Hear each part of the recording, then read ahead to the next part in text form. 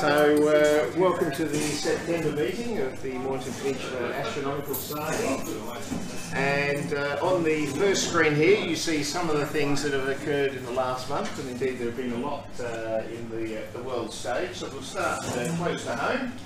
We had the announcement about a week or so ago that the federal government has put $1.18 billion on the table for a project to increase the accuracy of the global positioning system down to currently the GPS is accurate to within about 5 to 10 metres, so what you have in your phone is only good to that sort of accuracy. It used to be 30 metres, and this project will bring it down to around the 3 to 5 centimetre accuracy mark. So I think part of the idea behind this, aside from the obvious geoscience applications, will be for driverless cars, because it's good to actually know where in the lane your car is.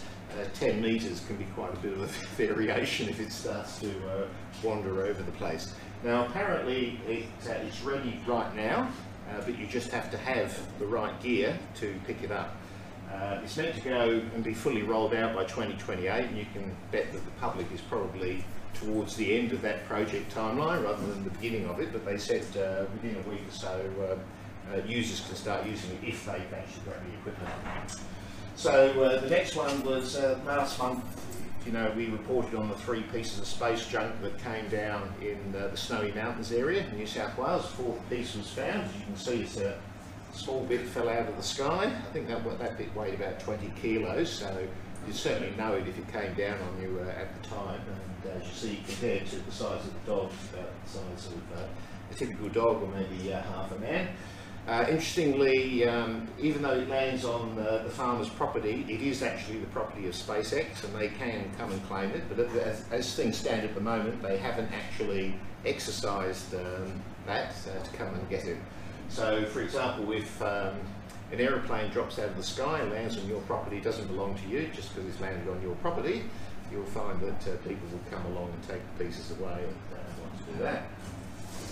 So that was during the month. The other thing during the month that we'll talk about quite a bit tonight are asteroids, and this one from a couple of years ago was the asteroid Bennu.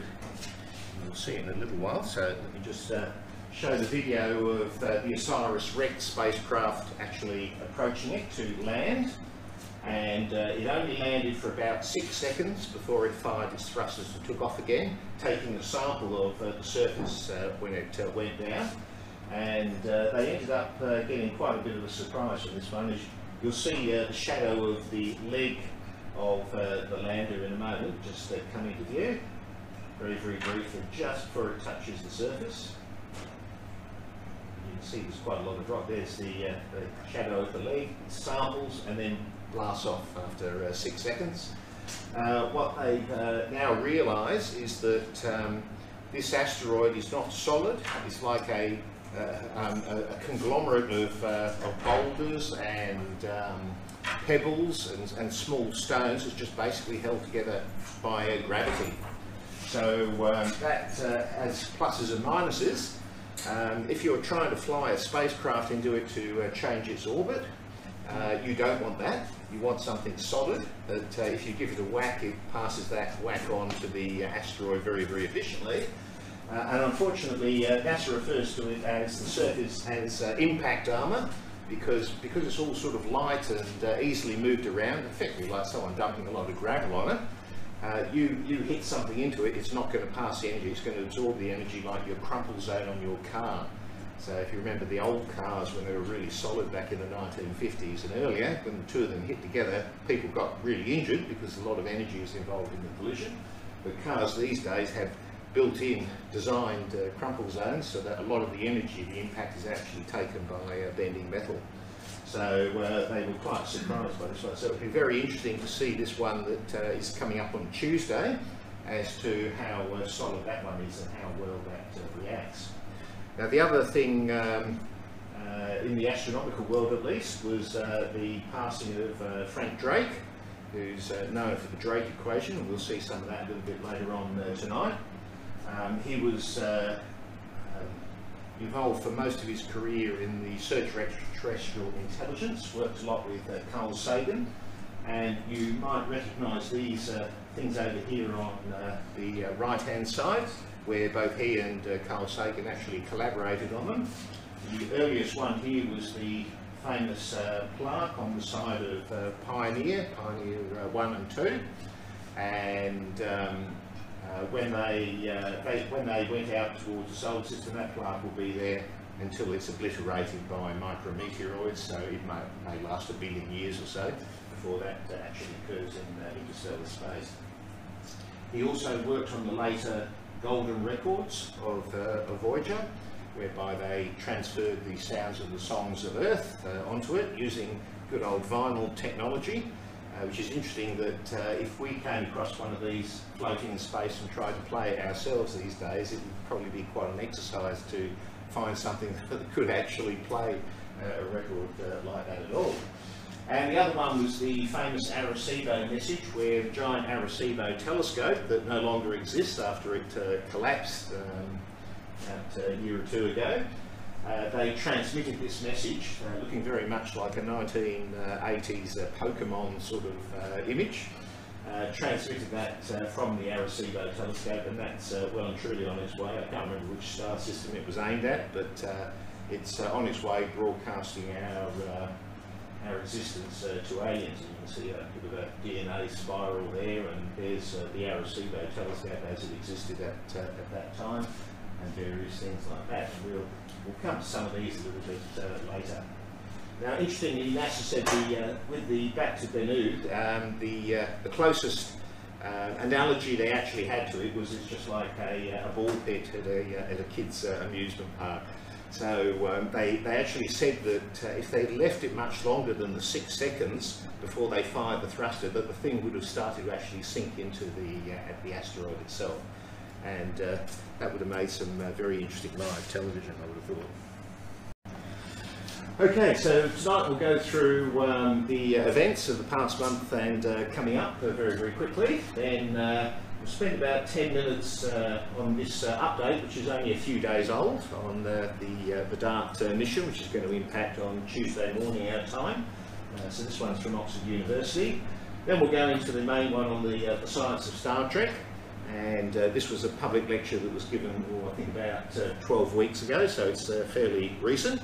And so there are some parts of Star Trek there that even I've not seen, so there must be more recent episodes than are commonly available to our public.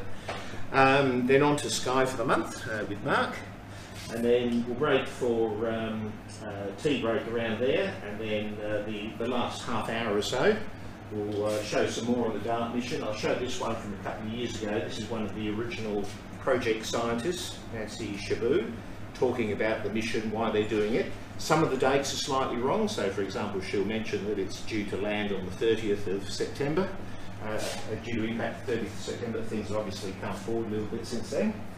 And this is a few weeks old here. These are the specific videos given by people actually on the project that built the DART spacecraft. Each of them giving like 2 or 3 minutes on why they did it and why it was so important to them. So that's actually quite interesting. Then we'll finish off explaining with the Drake equation, and also the current state of SETI, at least current while Frank Drake was still with us.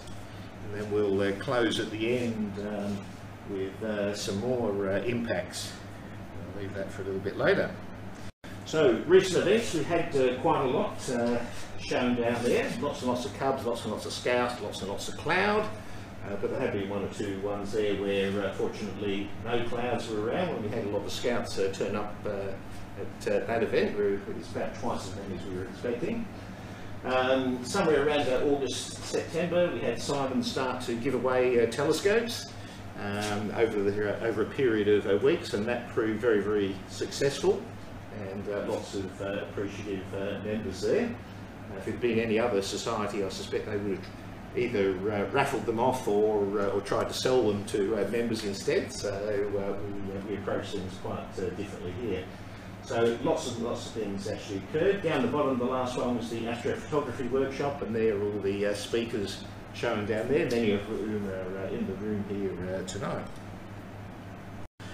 And there's a photo from the astronomical, the astrophotography workshop. This one was taken by Jamie Cole, showing Nerida at the back there. And this one over here is Alison Walsh's son, Joshua Walsh.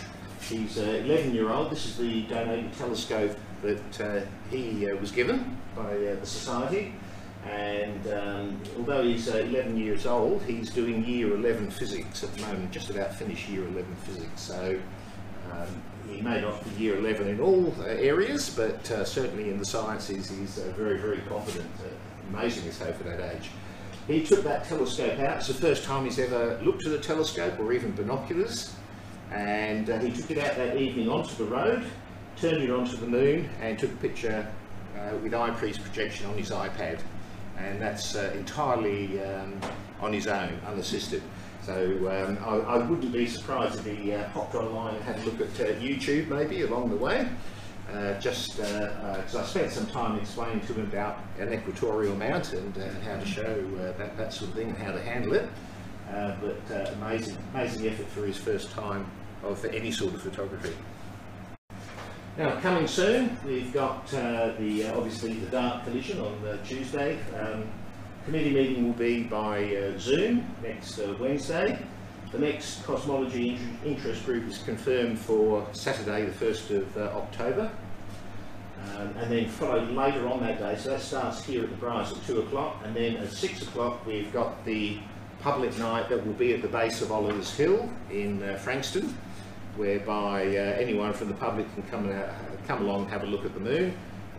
Nerida officially signed us up for the NASA event, so we've got all the official certificates and everything to give away to anyone who wishes to put their name down for that. Now, daylight savings is coming imminently, and then the very next day we're off to Alex Cherney's primary school in Beaumaris, and that will be at 7 o'clock. So that's the first time we've been to that primary school, and we definitely need some helpers to come along to that, particularly up the Beaumaris way, and have a good show there. And his niece, I believe, is one of the Ukrainian refugees that has been given like a 3-year visa to visit, and she'll be there that night as well. So we'll try and put on a good show for them. A couple of days later, this is going to be quite a busy week as well. We've got Toorak College again here at the Briars. At this stage, I'm not sure who's talking on that one. And then public night with Manfred that Friday. So we're anticipating it to be full to our sort of code capacity of 70. Then coming up in middle of October, Brian Cox, that event is coming up for those members that bought tickets way back when the dates had to be changed due to lockdowns, and then the next monthly meeting on the 19th of October. Now on to DART, the double asteroid redirection test. This is showing the planets here as they were a couple of days ago. And you see the Sun in the middle there, and there's Mercury, there's Venus, there's that asteroid Bennu, the one that's like a little ball pit. And that's the OSIRIS-REx spacecraft that actually landed on it, so you see it's a little bit further away. You'll notice its orbit indeed crosses Earth's orbit, so that's why NASA's interested in these things.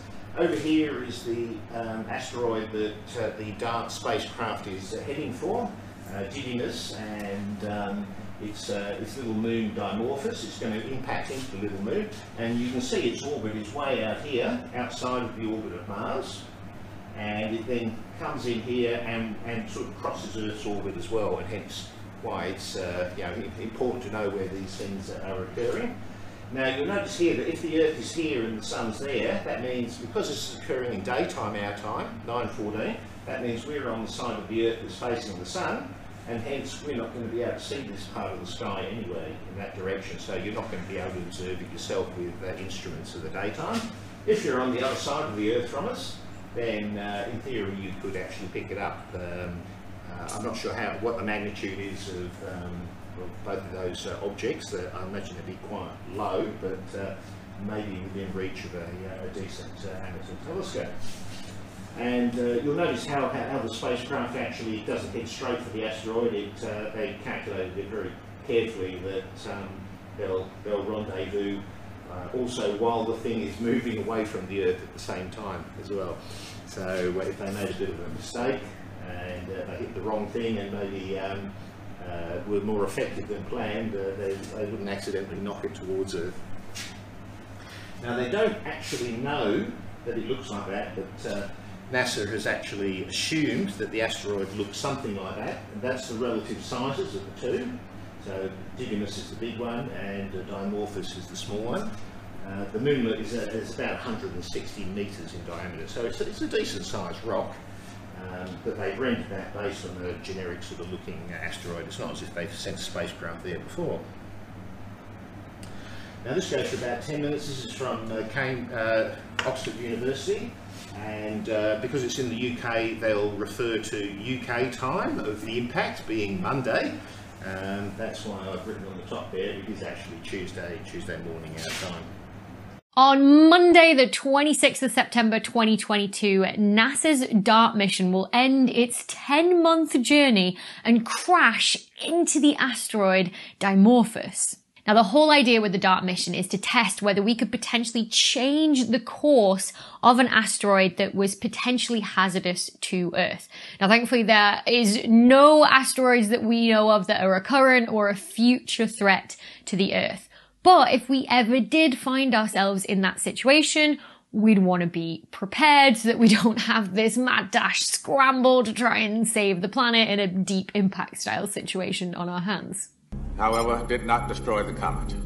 There are now two pieces, one 6 miles wide, the other 1.5 miles. Now, despite what every Hollywood disaster movie would have you believe, you don't need to blow up an asteroid to no longer make it a threat to Earth. All you have to do is nudge it off course slightly, essentially crash a spacecraft into it that will act a little bit like a cue ball in a game of pool or snooker, transferring all of the energy from the spacecraft to the asteroid, usually that are traveling in opposite directions as well. So unlike a cue ball, essentially you cancel out some of the asteroid's motion, slowing it down slightly so that as the asteroid is moving and the Earth is moving, the asteroid gets there just that little bit later and just misses the Earth. So since this impact with Dimorphos is imminent now, here are 3 things that you need to know about the DART mission. Number 1, the asteroid chosen for this mission is not a danger to us, and it won't be after the spacecraft impacts either. And the asteroid Dimorphos was specifically chosen for the DART mission because it's not just a lone asteroid. In fact, it's an asteroid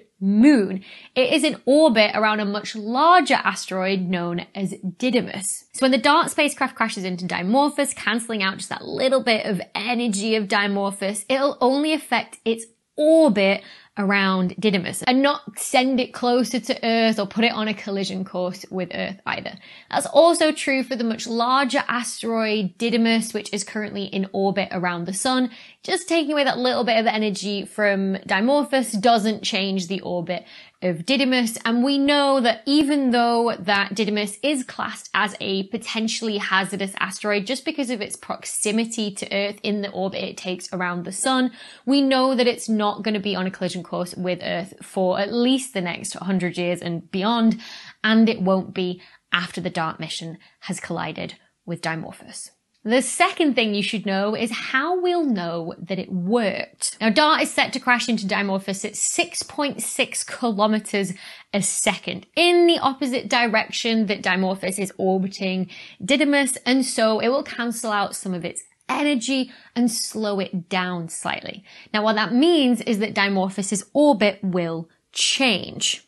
It'll actually get closer to Didymos, and it won't take as long to do one loop around Didymos. Now, right now, it takes Dimorphos 11.9 hours to do one orbit. And we reckon that should change, estimating sort of, the mass of the DART spacecraft and the mass of Dimorphos that we've estimated as well. That should change to 11.8 hours after the impact.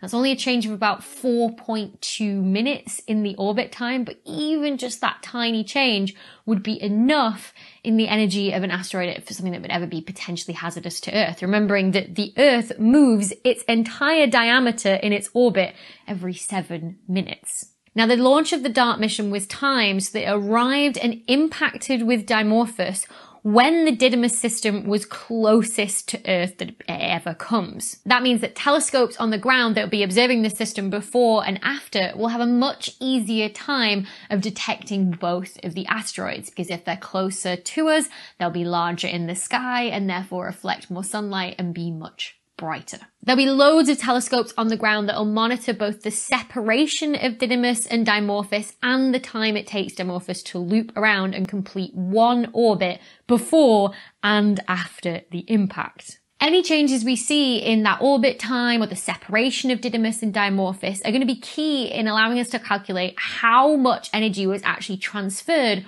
from the DART spacecraft to Dimorphos and whether it was the same as we predicted to give us a roughly, 4.2 minute change in that orbit time. Knowing that is going to be crucial to the success of this mission, because essentially what we need to know is how much energy can a spacecraft like DART impart to an asteroid, and then is that scalable for asteroids of all different sizes, or will this method only work up until a certain mass or size of asteroid? As well as all of these ground observations, there's also a tiny cube satellite developed by the Italian Space Agency that will separate from DART 10 days before impact, and then it'll record images of the actual impact itself, plus the resulting ejector that'll get thrown out from the crater that's left behind as well, so we have a better idea of how the impact actually occurred and how it affected the asteroid. There's also a European Space Agency mission called Hera set to launch in 2024 and head back to Didymos to investigate the aftermath in more detail. Because it could be that the impact throws up a load of dust from the surface of Dimorphos, dust that then blocks light, i.e. blocks sunlight from getting to the surface of the asteroid and reflecting off it so that we can detect it with our telescopes. It would make the asteroids much fainter to us here on Earth so that we couldn't perhaps actually see the position of Dimorphos very well or with great accuracy, and therefore couldn't determine the separation or even the orbit time of Dimorphos with very good accuracy either. If that's the case, then sending obviously Hera back to investigate this system in a couple of years' time is going to be crucial for actually determining what impact did we have with this actual impact over the DART spacecraft. And finally, if this works, how quickly could we get a mission like this off the ground if we found an asteroid that was a danger to us? Now, if we ever did spot an asteroid or a comet that was a threat to Earth, we don't really know how much time we'd have sort of in warning to prepare something, because it all depends on the mass or the size of the asteroid and also the angle of travel compared to the angle that the Earth is traveling at around the sun. So a much bigger asteroid, for example, would be much brighter in the sky. It would be much more obvious. We'd have a much better chance of spotting it and knowing what orbit it has and predicting if in, X number of years, or that's, 100 years time or so, whether in that time period it would ever be a threat to Earth. And we could have decades of warning.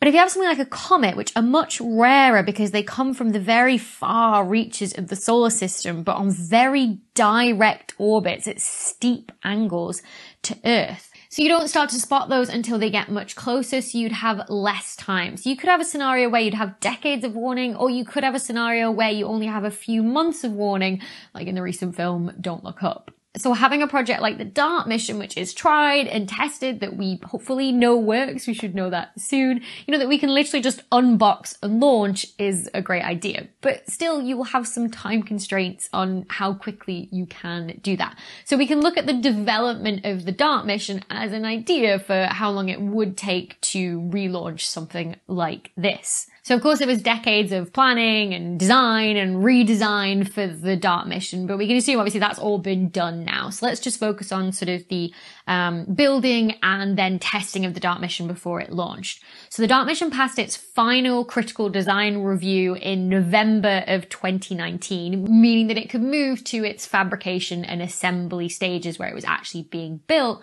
And then by May 2020, it was finally ready after, a couple of delays due to the COVID-19 pandemic to move from assembly into its final sort of testing and install stages. That stage took over a year or so, with the spacecraft finally ready for launch by October 2021. It was eventually launched in the launch window of November 2021. So let's say on the first go with the DART mission, it took 6 months for all the fabrication and assembly, which was pretty quick because this is a fairly simple spacecraft. All you need it to do is slam into the asteroid, essentially, which means it's also pretty cheap as well. And then you've got 15 months for all of the integration and testing that's done on it. Now, obviously, that's the first time that we've ever done that. So everything's going to be slower because you're sort of problem solving as you go as well. But then obviously the stuff was delayed and made more difficult by the pandemic as well. So I imagine those timescales could be shortened if we were ever to try and, do this again by literally throwing more money at it and more people at it. So let's be conservative and say we could maybe half those timescales. So 3 months for the assembly and then say like 7 months or so, 7.5 months for the integration and the testing that means that it's ready for launch. So that quick back of the envelope calculation suggests that we could have a clone of the DART mission ready to go in just under a year or so after the discovery of a potentially hazardous asteroid. That could probably reduce even further if, we decide to fund the manufacture of a clone DART mission that would be, in the box and ready to go in case of emergencies. And perhaps we would do that if the DART mission is successful when it crashes into Dimorphos very soon. So I don't know about anybody else, but the fact that the DART mission is close to impact with Dimorphos on Monday the 26th of September 2022, and that we'll finally be able to test if this method of planetary defense actually works, really helps me sleep better at night. Now, you can watch the live coverage of the impact from NASA's ground control on NASA's social media platforms. I'll pop a link in the video description down below to NASA TV's YouTube channel where you can watch it. The coverage from NASA will start at 6 p.m. Eastern US time on that Monday, with the impact scheduled for 7:14 p.m. Eastern US time. So the link for that I sent around a couple of days ago on the Scorpius as an email, and they'll begin transmission about 8 o'clock in the morning our time. And with that, we'll head into the science of Star Trek by Dr. Michael Wong from the Carnegie Institution. And this was a talk that was given a couple of months ago. So welcome everyone to the science of Star Trek. Before we begin, I want to issue a spoiler warning, because in this event, we are going to be spoiling various plot points from the entire Star Trek universe, from the original series in the 1960s all the way through to the modern streaming shows like Discovery, Picard, and Strange New Worlds. And there's really no way to talk about the science of Star Trek without talking about Star Trek. So if you are extremely spoiler averse, this may not be the event for you. But that said, I hope that you all stick with us throughout this entire event, because we are going to visit some incredible places and learn some amazing things. And I hope that this discussion will deepen your appreciation for the Star Trek that you may have already seen, and make you more eager to go and watch the Star Trek that you have not visited yet. And so with that, let's begin. So I always like to begin these lectures with something called Faraday's law of induction. So you may be familiar with Faraday's law. You may even remember playing around with it in science class. Generally, it's demonstrated with a coil of wire and a magnet. And what you do is you pass the magnet through the wire, and the changing magnetic fields induces an electric current in the wire.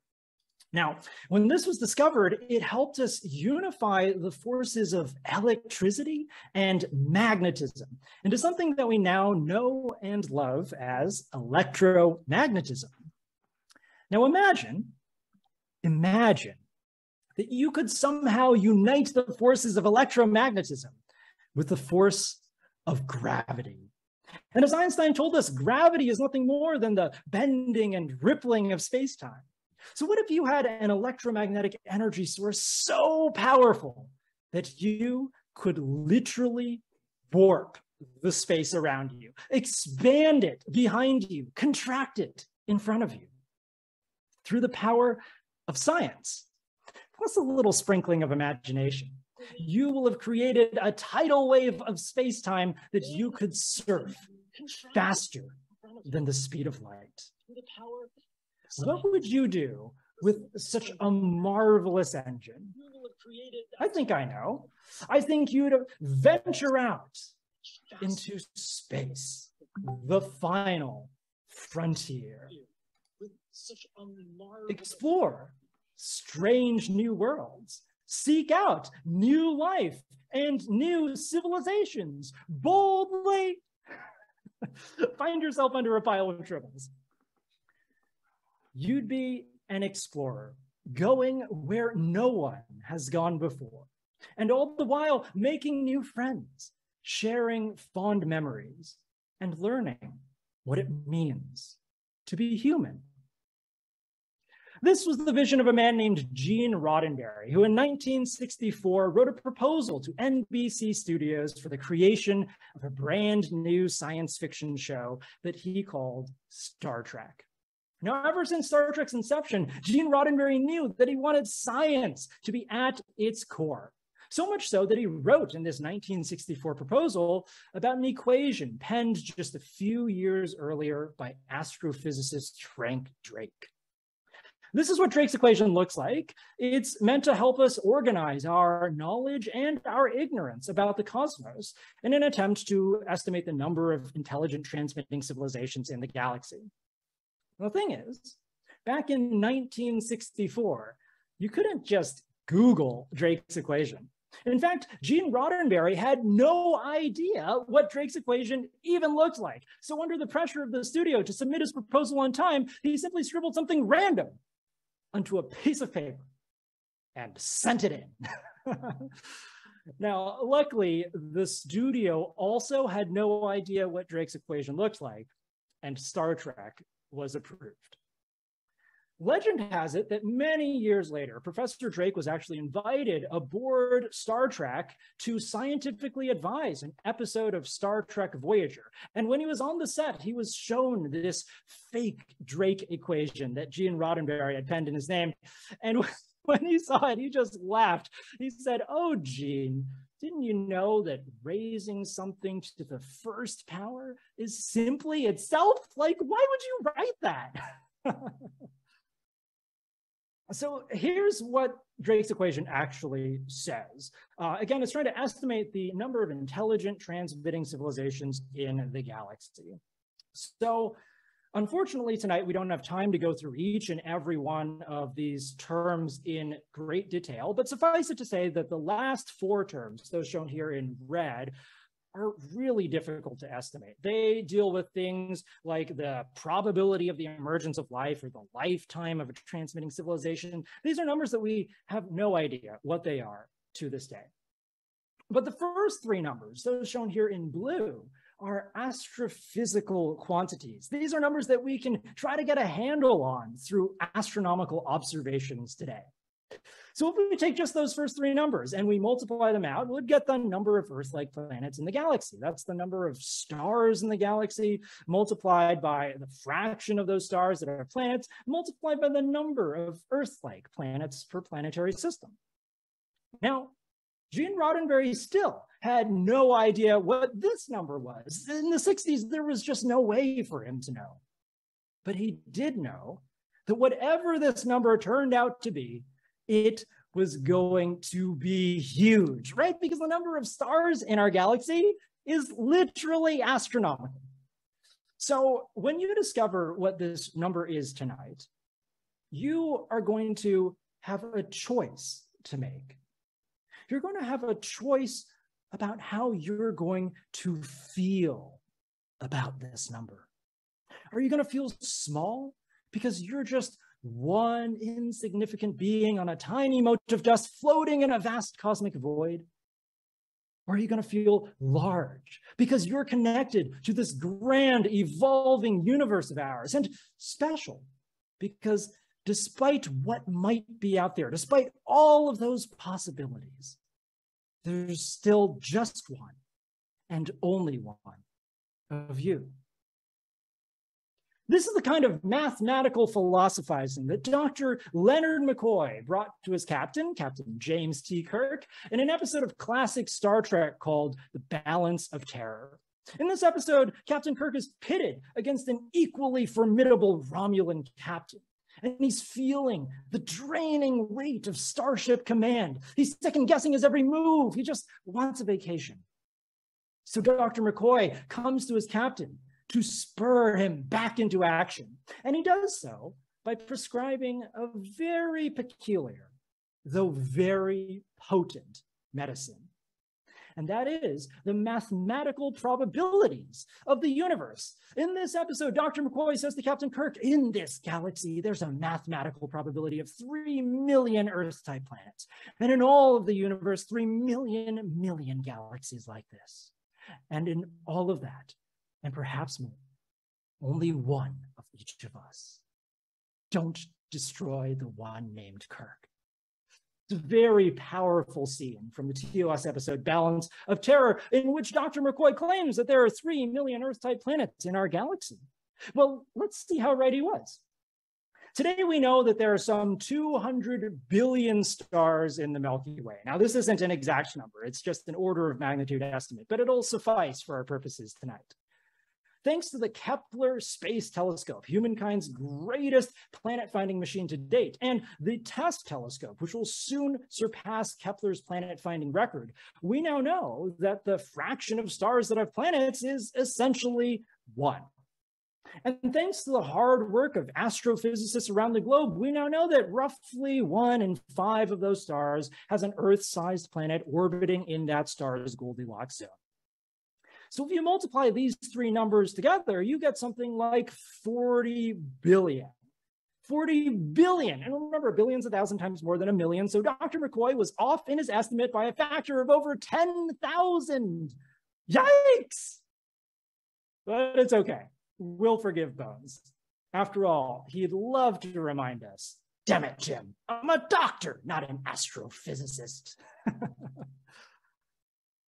So, one criticism you might make of the Drake equation framework is its requirement for Earth-like planets. It's quite possible that we need to cast a wider net in order to truly appreciate the diversity of life in the universe. In fact, I have colleagues who would argue you'd learn very little about what life actually is unless you found it in a truly exotic environment.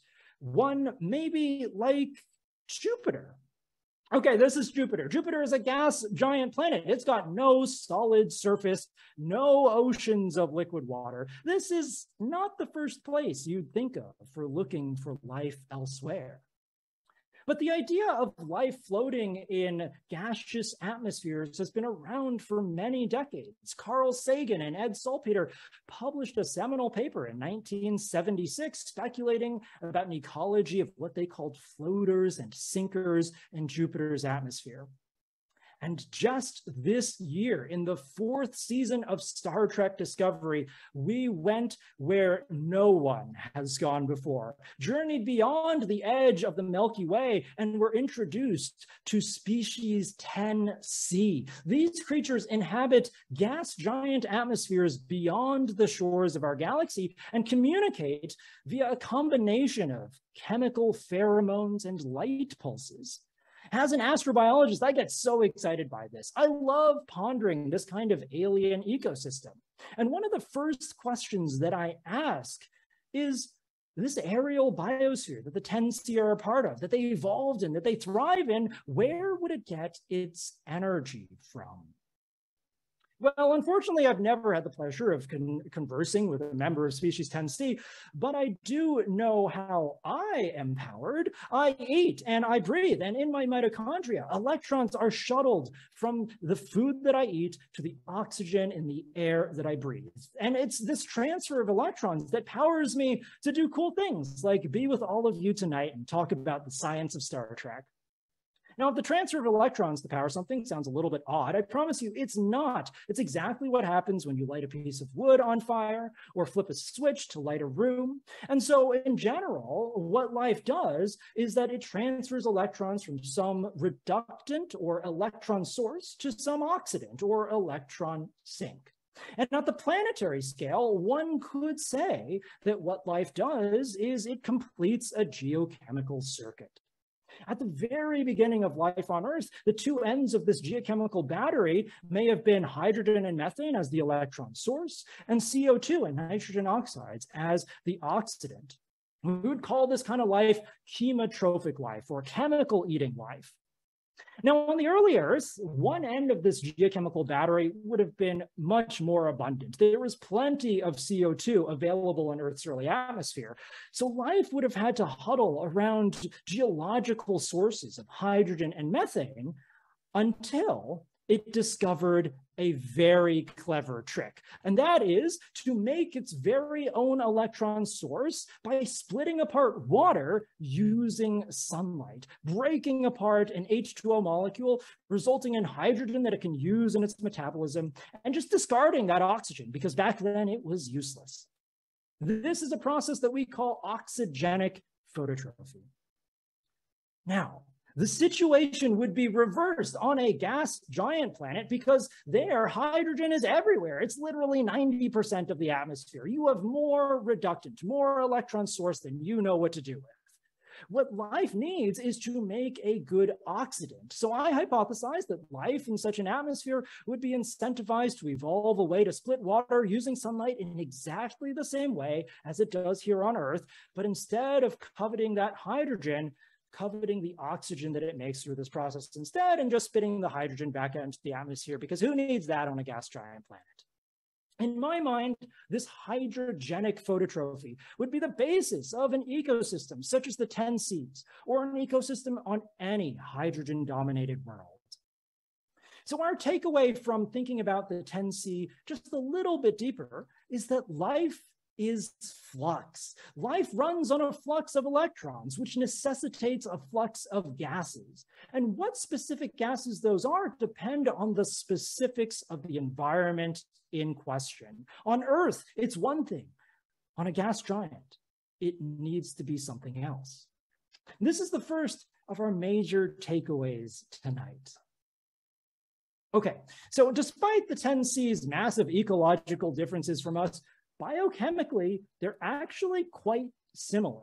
There's this beautiful Star Trek moment where a team of scientists, medical doctors, diplomats, and linguists work together to decipher the 10C's chemical language. And they found out that the 10C communicate via hydrocarbon pheromones, just like many animals on Earth do.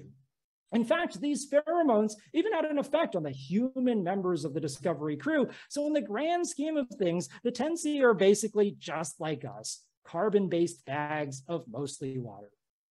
But what if there's life out there that has a completely different biochemistry from our own?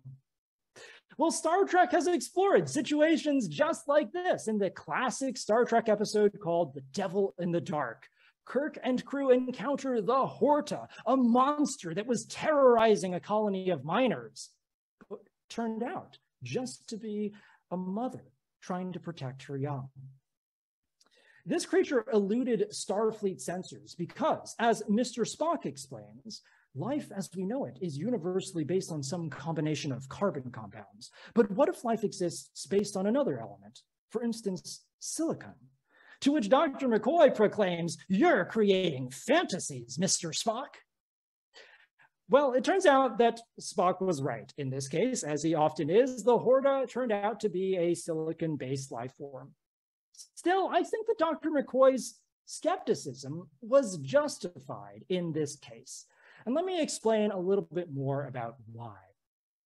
So people often consider silicon to be a good alternative to carbon because it has similar chemical properties. For instance, it has 4 valence electrons. That just means that it can make 4 bonds with other atoms. So for instance, here you see methane, CH4, and on the other side of the slide, you have silane, SiH4. They have very similar tetrahedral structures. But if we scratch just a little bit deeper at the chemistry, we start to run into some major problems. You see, chemical bonds are often not equal sharing endeavors. In the methane molecule, this carbon tugs on the electrons in those bonds a little bit harder than the hydrogen does, meaning the electrons in this molecule spend most of their time huddled around that central carbon atom. But in the case of a silicon-hydrogen bond, the polarity of this bond is reversed. These electrons in silane are actually going to spend most of their time on the outskirts of the molecule, making silane highly reactive. In fact, it's so reactive that it spontaneously combusts, which is probably why you've never heard of it before. You would never have gone into a place on this world where silane was a stable molecule. So, what's the first thing that engineers in Star Trek try to do when they're faced with any problem imaginable? Well, they try to reverse the polarity, right? And this is a real life example of how reversing the polarity is so crucial. It's literally the difference between a stable molecule like methane and one that spontaneously combusts like silane. Now, life also needs to constantly replenish itself with new materials, and life on Earth primarily gets its carbon from carbon dioxide, which is a gas that wafts around everywhere, is universally accessible. Now, here's CO2, carbon dioxide, and SiO2. On the face of it, they look just the same. But again, if we dig just a little bit deeper, we run into some major problems. CO2, like I said, doesn't like to react with things, but SiO2 has a propensity to react with itself, making these complex matrices. In fact, SiO2 has a more colloquial name that you may be familiar with. It's quartz. So basically, unlike carbon, silicon is pretty difficult to access by biology. Now, let me be clear. I am not saying that Star Trek was wrong for depicting the Horta as a silicon-based life form. What I'm actually trying to say is that Star Trek got it right by continuing the dialogue between Dr. McCoy and Spock like this. McCoy says, silicon-based life is physiologically impossible, especially in an oxygen atmosphere. And he's 100% right. To which Spock replies, it may be, Doctor, that the creature can exist for brief periods in such an atmosphere before returning to its own environment. And that is exactly what we saw in The Devil in the Dark.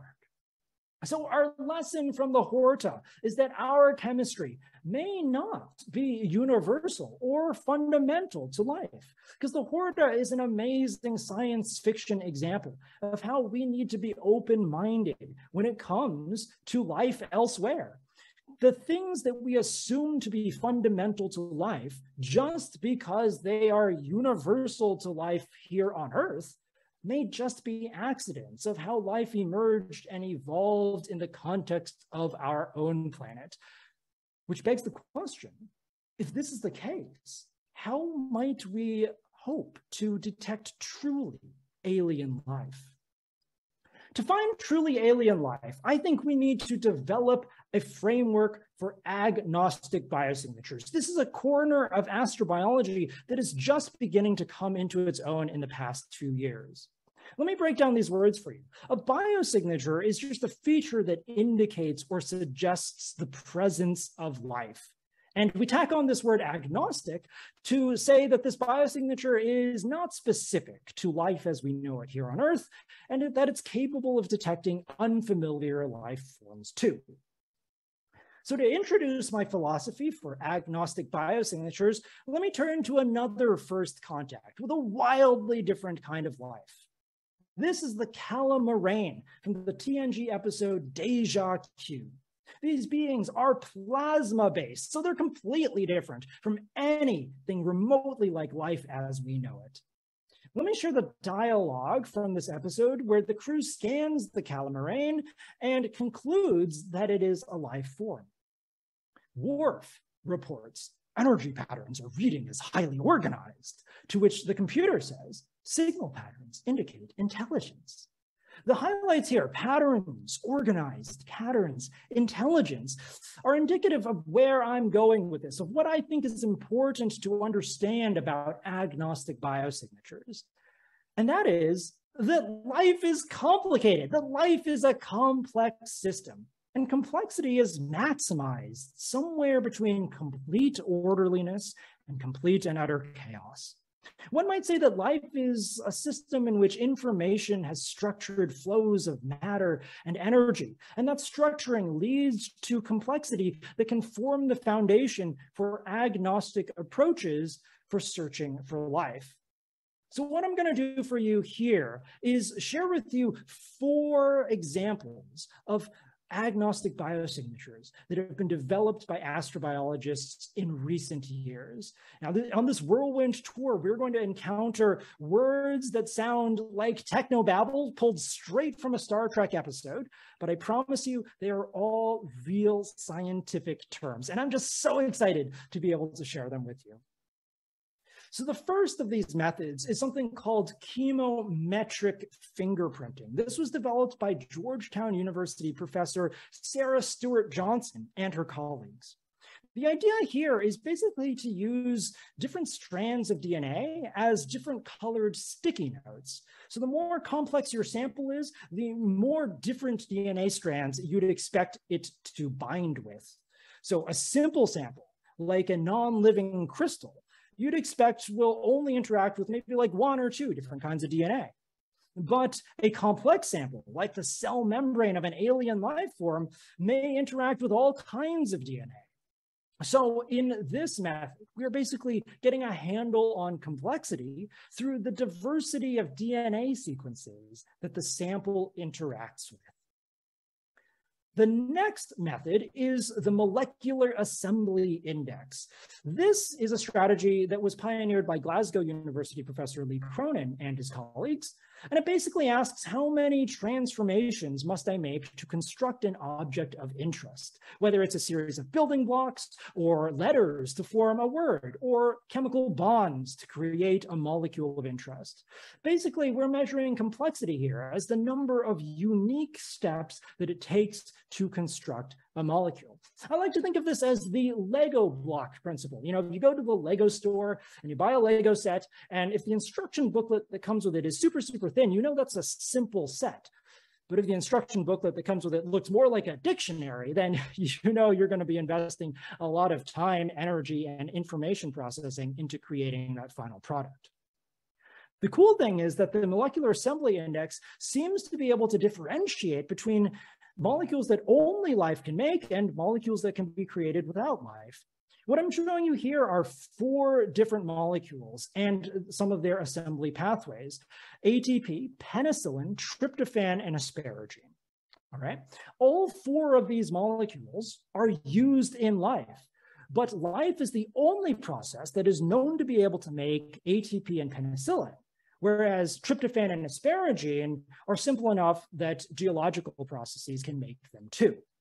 So there seems to be a cutoff around molecular assembly index 15 or so, where above that, life is the only thing we know that can make those molecules. And below that, it could be life or it could be some abiotic process.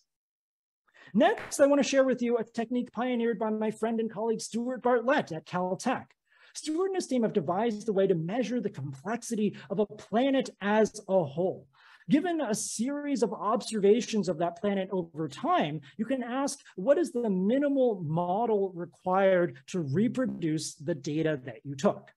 In this method, complexity is measured by the size of the model needed to reconstruct your data set. And so what Stuart and his team did was he took a series of observations from the Earth and Jupiter and degraded that data to what would be seen if these were extrasolar worlds far away from Earth. And plotted here is the statistical complexity of those measurements for Earth in cyan and Jupiter in magenta. And what you can see here is that Earth's complexity on average is a good 50% greater than Jupiter's across all of these different wavelengths or colors of observation, and that this may be related to the activity of a thriving biosphere on our own planet. Finally, let me tell you about some exciting work that we're doing right here at the Carnegie Institution for Science's Earth and Planets Laboratory. I'm leading a study with my colleagues Anirudh Prabhu, Jason Williams, Shauna Morrison, Bob Hazen, and many others on how to interpret the network topologies of planetary atmospheres to get a handle on their complexity and to look for signs of life. What I'm showing you here are networks of different planetary atmospheres: Titan, Venus, early Earth, and modern Earth. And the nodes or circles that you're seeing are different chemicals in those atmospheres that are linked together by reactions. The color and size of the nodes tell you how important that particular node is to the network as a whole. And so what we're trying to do is find a way to get a gauge on complexity through the structure of the relationships among the molecules in an atmosphere. And what's really cool is that our preliminary work has shown that you can actually differentiate Earth's atmospheric network topology from that of other planets in our solar system. And not only is Earth's network different from those of other planets, but it seems to be more similar to living networks. So on the bar graph that I'm showing you on the right, Earth's network's homogeneity seems to be different from that of other planets and more similar to those green bars, which are a metabolic network from a cell, a neural network from the brain, and a marine food web network from obviously a food web, an ecosystem. So as somebody who studies planetary atmospheres and their coevolution with life on a planet, I was incredibly struck by this moment in Star Trek Discovery, where the crew is struggling to communicate with the enigmatic species 10C. Remember, these are those gas giant dwellers who communicate through chemical pheromones. And there comes this moment where the crew needs to tell the 10C, "You are hurting us." But they're struggling with how to convey the concept of us. And they bounce around various ideas, maybe send them the number 6, because 6 is the atomic number of carbon. But that might be a little too vague. Maybe send them the DNA sequence of one of our humans, but that might be too specific. And that's when Captain Michael Burnham has this amazing insight. She says, the air, the exact ratio of gases we need to breathe, 78% nitrogen, 21% oxygen, 0.93% argon, 0.4% carbon dioxide. They will recognize that as us. And here's why I think that is so beautiful, because the chemical composition of our atmosphere is a reflection of billions of years of coevolution with the biology on our world. It is an ambassador to the cosmos for this complex, dynamic, persistent, and innovative process that we call life. It is a signal to the universe that we're here, that we exist. And the 10C knew how to read this message and divine the hidden complexity in these numbers. And I'm trying to make sure through our research at Carnegie that we are capable of doing that too.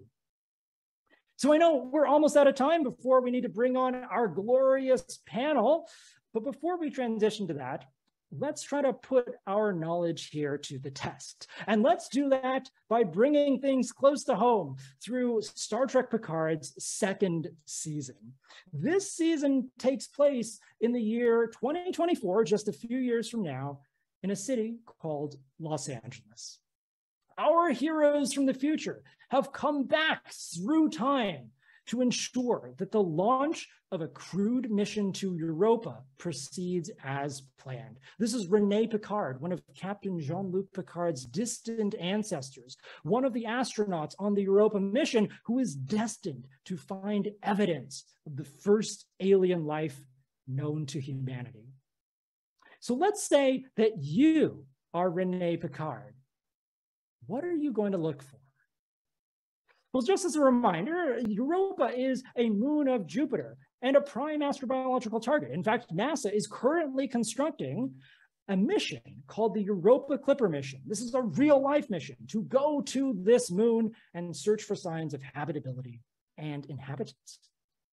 Europa is a so-called ocean world because beneath its thick ice shell hides a vast global ocean of liquid water.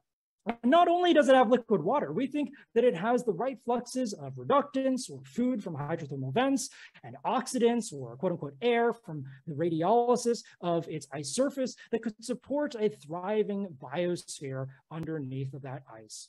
Remember, life is flux. You've got to eat and you've got to breathe. And yes, you need to excrete too. So the gases that life exhales may be a good biosignature. But there's a real big twist to this story. You see, according to Jean-Luc Picard's history books, Renée Picard is not destined to find life on Europa. She's destined to find life on its sister moon, Io. And my jaw dropped when I heard him say these words, because although Io is an ocean world just like Europa, its ocean is of a completely different nature. Io's ocean is a magma ocean. It is made of liquid molten rock. So any life that exists on Io would be of a fundamentally different nature to that of life on Earth. So again, I put this question to you. If you were Renée Picard peering out your window at Io in search of truly alien life, what would you look for? Now, I realize this is an extremely daunting question, but I promise, if you've been paying attention to this lecture for the past 30 minutes, you already know the answer. Number one, you would look for a diversity of chemical components, and you wouldn't discount anything, because life on Io would certainly not have the same biochemistry as life on Earth. This is our lesson from the Horta. Number two, you would search for active fluxes of material that corresponds to what life would do on Io, not to what life would do on Earth. This is our lesson from species 10C. And finally, you would look for complexity, structures or patterns that are indicative of functionality that could have only been created by an evolutionary process. This is our lesson from the Calamarain. These are the three things that I think you'd want to look for to identify life as we do not know it. In fact, if I had to venture a guess, these are the three things that a tricorder scans for when it is looking for biosigns, or what you would look for if you were trying to find those precious little life forms from space. Now, look, I am not an official Star Trek science consultant. I have no idea why a tricorder is called a tricorder. But if I had to make something up in my headcanon, this would be it. These are the three elements of agnostic biosignatures. These are the ways that you would seek out new life. And the amazing thing is, scientists are working on them right now. You don't have to wait till the 24th century to be the next Catherine Janeway or Lieutenant Commander Data. You can join us today as we explore space, the final frontier. Your starship is waiting. The future is yours, and I'll see you out there.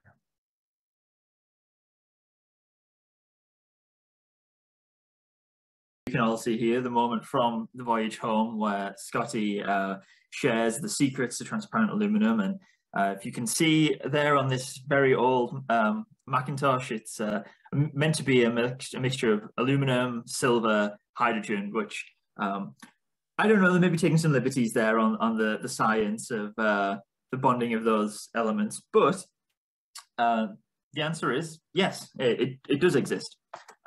Though in reality, it's a much more complicated structure, but there is a material called aluminum oxynitride that companies manufacture and sell and brand it as transparent aluminum. And you know, true to Star Trek, it is one of the hardest materials of its kind.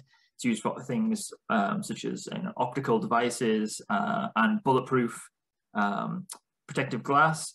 But I don't know if they've tested it on photon torpedoes just yet. I don't know if we'll be able to make starships out of it. But Star Trek was right on the money here. There is a form of transparent aluminum that is incredibly hard and incredibly resistant to, like I said, bullets and other projectiles. So they were right there. And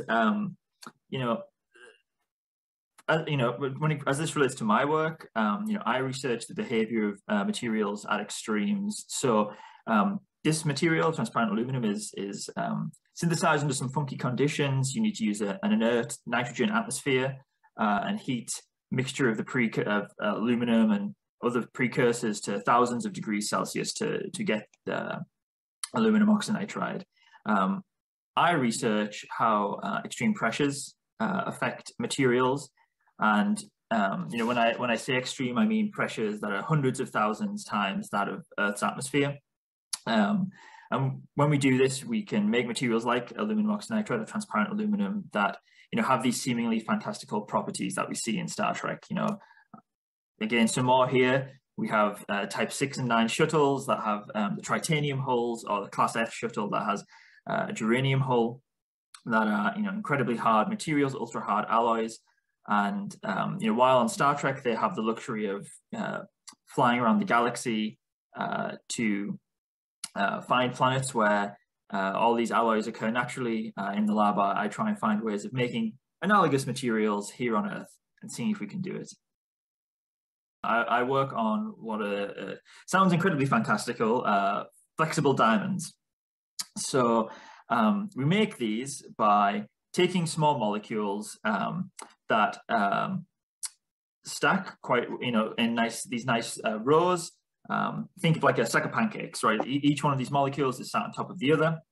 And if we put force on those molecules, we can cause a solid state reaction to form this long chain of diamonds. A diamond-like core. So these carbon-carbon bonds are exactly the same as those you would find in diamonds that you all know and love, but they are only in one direction, as opposed to conventional diamonds, which have these carbon-carbon bonds in all three directions. And if you just think of a normal wire, if you make this chain of diamonds long enough, you should be able to bend it and flex it, and these materials are predicted to combine the incredible properties of diamond, the strength, the chemical and thermal stability, with the flexibility of conventional polymers like polystyrene that you come into contact every day.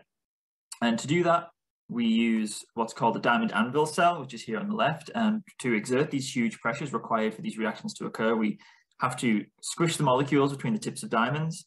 So this is a picture of a diamond anvil cell to the left, and zoom in there on the actual tips of the diamonds, where we put a little bit of sample, a ruby to control, to measure the pressure, so we know how many hundreds of thousands of times atmospheric pressure we're at. And from that, we can do a whole host of various characterization techniques and find out if we're making these flexible diamonds. And we can also scale them in the lab using various other methods, Paris Edinburgh press there in the center, and multi-anvil press. So we can actually make, hundreds of milligrams at the moment of these materials, but enough to play with, to fully characterize, to gain a deeper understanding of their properties and what we can use them for. A lot of theorized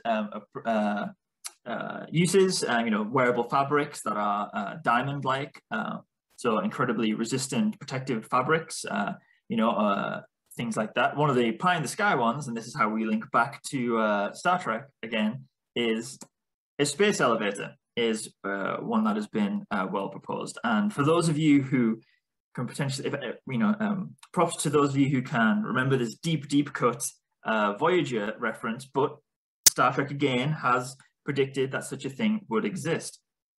So if we look here, this is Voyager Season 3, Episode 19, Rise. And this is wonderful, CG work that is meant to be a planet with what they class as an orbital tether, but is the same thing as a space elevator.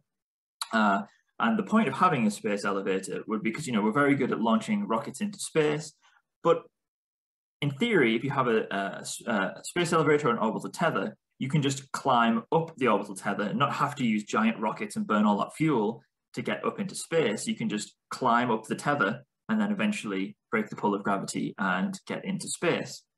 Though Voyager does also have a warning for us that there are a number of OSHA violations that are potentially there with a space elevator. So, it is a cautionary tale, but as you can see here, although this poor person is falling out of the space elevator, you can see the pod that they would climb up in, and as it's going up into the atmosphere and climbing up into space, and you'd use it to transport whatever you wanted up to your space shuttle.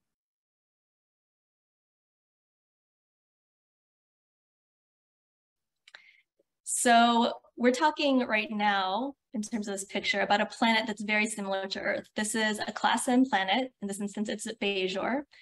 And these planets have plate tectonics and a lot of liquid water, much like Earth.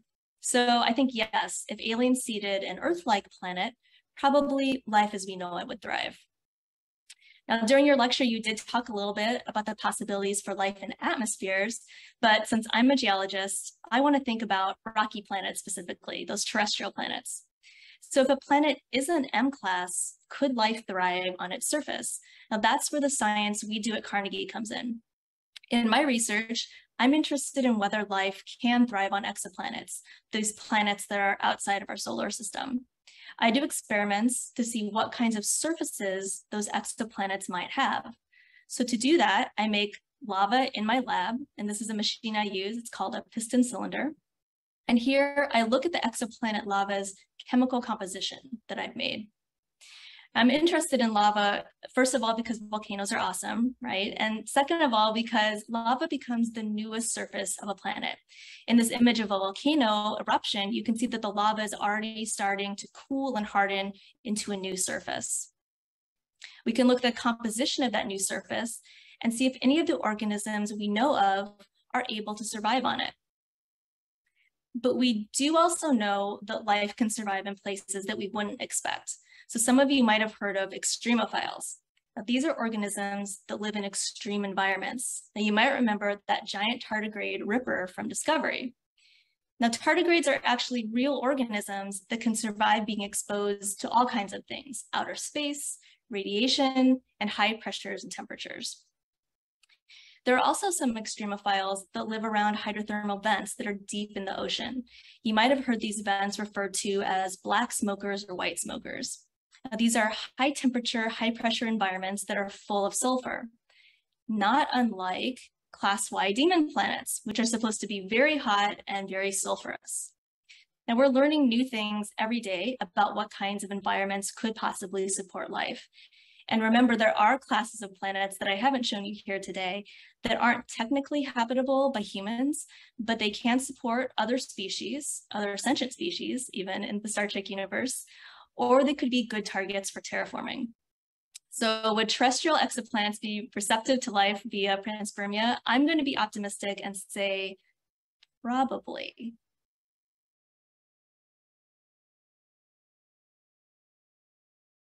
And that wasn't the only episode or movie that showed the atmospheres of planets from within. So here are just some examples. Starship Down was mentioned, right? Where the Defiant was chased into a gas giant's atmosphere. Extreme Risk was another one in Voyager, where I believe they lost a probe in another giant planet atmosphere, and the Malon were after it. And so they had to build a whole new shuttle to go and get it. Sleeping Dogs Enterprise, where they went down to rescue some Klingons. And just recently, Memento Mori, or Mori, I don't know, from Strange New Worlds, the Enterprise had to hide inside a brown dwarf or a gas giant. They didn't really make it clear, where again, it was very hazy and cloudy. And so this was all very interesting to me. My research focuses on the atmospheres of planets and exoplanets. And in particular, I'm interested in the formation of clouds and hazes in these atmospheres because they tend to block our prying eyes from looking deeper into these atmospheres and trying to understand compositions and atmospheric and planetary origins. And so, you know, at first glance, what do you see? A lot of these images show kind of orangey, purpley, brown, dark colors. And this is actually similar to some extent to what we have in real life. So here is a really nice picture showing the planet Saturn and the hazy moon Titan, this brownish thing right in the foreground. And both of these worlds have layers of aerosols or hazes that are a product of photochemistry, which is where simple molecules in the atmosphere gets broken down by high energy radiation like UV photons, and which leads to very complex chemical reactions that form small particles. And these particles just hang out in the atmosphere. And so speaking of Titan, you know, another instance where a starship when no starship gone before is, of course, when the Enterprise hid inside Titan's atmosphere to be undetected by Neural Space Starship in the 2009 Star Trek movie. So, you know, from looking at it, it seems like Star Trek's got it right. A lot of these atmospheres are kind of brown and kind of orangey, you know, and like Mike said, soupy. And one reason for this is that a lot of these chemicals absorb UV and blue light, actually. And so what gets scattered out is red light. And that's why they all look red and orange. And so, that's pretty good. Now, in real life, we can't park a starship inside an atmosphere, a hazy one, a cloudy one, or a clear one, whatever. I wish we could. But what we can do for planets in our own solar system is to send probes, actually much like what Voyager did in Extreme Risk.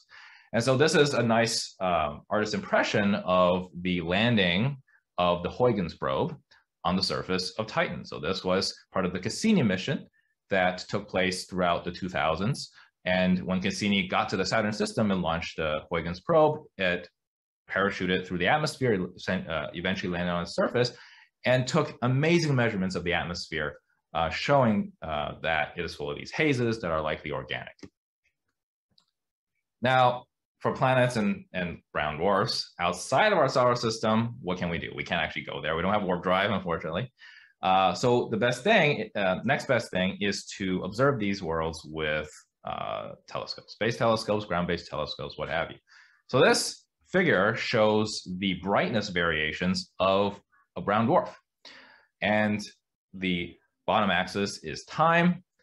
The y-axis, the vertical axis, is just brightness, essentially. And you can show how it varies, and if variations are not regular at all, essentially actually goes, the amplitude gets higher and higher and higher. This was observed using the dearly departed Spitzer Space Telescope. And what they backed out from this light curve is that this brown dwarf had to have cloud bands with clear spaces in between. And the clear spaces where you see deeper down and you get higher, brighter light because it's hot down there.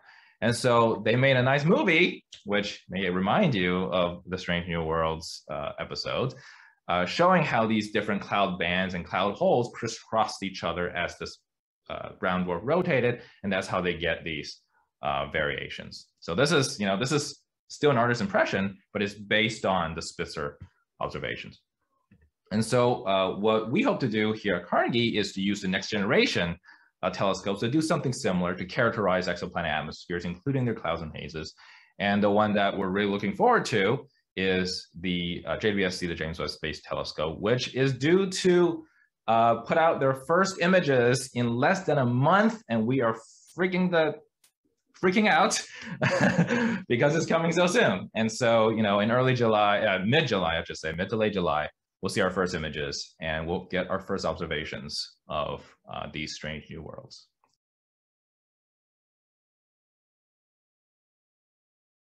Detected water vapor in more than 20 exoplanet atmospheres. And I just want to pause to reflect on the fact that, how crazy that is, right? Unlike in Star Trek, we're not sending probes to these planets because they're too far away. We can't go and visit them. And yet from distances of, even over 100 light years away, we can tell that there's water vapor in those atmospheres. I think that's amazing.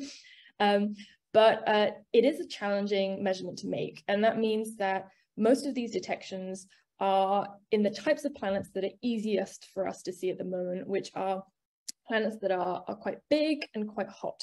So for most of these planets where we have water detections, they are what we call hot Jupiters. So they are planets that are around the size of Jupiter or even a bit bigger, and they're hot because they're orbiting very close to their stars, and that makes them more accessible for us to observe them. So this is one of these data sheets, and when I saw this for the first time, I thought, this kind of looks like some of the planet properties files that I use with my code. Actually, some of these things that we're seeing on this data sheet are things that we really can measure for exoplanets. I should say as a disclaimer, there are also things that we can't measure yet. So on the right-hand side, we're seeing, different kinds of life forms and stuff like that. So Mike, what you were saying in your talk obviously is, some ways that we might be able to detect that in the future. We're not quite there yet, but let's have a look more on the left-hand side here. We have things like the rotation period and the revolution period, so the length of a day or a year, and also the estimated mass. So let's focus on that just for a second. This means if we have the mass of a planet that we can weigh it. So how do we do that? We can't put it on a scale, right? So I'm going to show you how we weigh a planet with this little movie. And so basically, when we picture a planet orbiting a star, usually we imagine the star being fixed and the planet going around it. But actually, both the planet and the star are both orbiting their common center of gravity, which means that the planet is causing the star to wobble a little bit. It's kind of exaggerated in this movie, but that wobbling means that the light that comes from the star also has a bit of a wobble in it that we call a Doppler shift. And the size of that wobble depends on the mass of the exoplanet orbiting the star, which is how we then take that Doppler shift and reverse it and try to calculate the mass of the planet. But another way, another type of measurement that we do to learn more about these exoplanets is what we call the transit method. So it's good to use different methods to put together as much information as we can about these planets. And so this method that I'm about to show you relies on when an exoplanet passes in front of its star relative to us as the observer. Let's play this. You can see the planet passing in front of the star. And when it does that, the planet is blocking out a little bit of light from the planet. So let's just pause it here. The smaller planet, when it passed in front of the star, blocked out a little bit of light, and the bigger planet blocked out a larger chunk of light. So if we sit and stare at a star for a long time and we just see the brightness dipping periodically, we can infer that the planet is passing in front of it as it goes round and round its orbit. And depending on how big that dip in brightness is, we can figure out the radius or the size of the planet. And so those are two really important measurements for us to learn more about these planets. But let's go back to this data sheet. The other thing that I want to point out, which we're kind of talking about with the water, is the atmospheric composition. So on this data sheet, we're seeing there's 79% nitrogen, 19% oxygen. There are some kind of crazy things on here like tungsten as well. Maybe that's a little bit too crazy. But we really can learn about the chemistry of these atmospheres. We're doing that for exoplanets right now. And so how do we do that? How can we look at a planet that far away and figure out what the atmosphere is made of? Again, this is something that we can do using the transit method when the planet happens to be in this really convenient location in between us and the star that it's orbiting. So in this movie, on the left, we have the host star of the planet. Then we have the exoplanet in the middle with its atmosphere, and we're looking at it from the right-hand side of the movie. And so as light from the star passes through the atmosphere of that planet, some of the light goes straight through and goes straight to our telescopes, but some of the light is absorbed or scattered by these different molecules. And we can know how those molecules scatter and absorb light through experiments in the lab and calculations. And so from Earth, we can see, okay, which colors of light are missing from our observations, and we can reverse that and figure out which molecules are in the atmosphere to create that detection. So that's how, for example, we can detect water in the atmospheres. We've also detected other species like sodium and potassium as well, which is really cool. And before, I kind of mentioned a little teaser of this planet called K218b. This is one of my favorites. I thought, well, since that data sheet reminded me of real data that we have, why don't I make my own data sheet for this real life exoplanet that we know of, that we've measured a bunch of stuff for. So K218b is a kind of planet called mini Neptune. Its size is in between the size of Earth and Neptune, and we don't have any planet of that size in the solar system. So it's one of these really funky, cool new planets that we've discovered. And actually, of all the exoplanets that have been discovered so far, this is the most common type. And yet we don't have any in the solar system. That's kind of cool, right? Peter was talking about the diversity of exoplanets and the universe. That really is true. So we know that the mass of K218b is about 8.63 Earth masses. It's a little bit bigger than the Earth as well, 2.61 Earth radii. And we've also been able to detect the presence of water vapor in its atmosphere. So using that method that I showed in the previous video, we've worked out that the atmosphere of this planet is mostly made of hydrogen, but it could have between less than 1% or up to about 15% of water vapor in its atmosphere. And the James Webb Space Telescope that Peter mentioned before will be returning to look at this exoplanet again, and we'll hone down more information about its atmosphere and its composition. So this datasheet will get even richer as time goes on.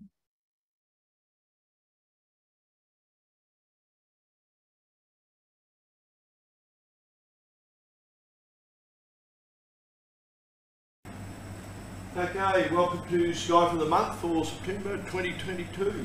Of course, we'll go into a bit of the next month prior to the next meeting. Things happening to watch for this month. Full moon occurred on the 10th of the 9th, so we're past the full moon. It wasn't a super moon for a change. And new moon occurs on the 26th of the 9th, so get a few clear skies in, you might be able to photograph a little bit of these sky stuff. To look for, Neptune's at opposition on the 17th, which was 4 days ago, so it's pretty close to opposition now. Best time to try and find it, good luck, it's there between Saturn and Jupiter. Comet Pan-STARRS, 0.4 degrees west of Rho Scorpio. Been hanging around the head of Scorpio for the last month or so, and it moves into Lupus in the next few weeks or so.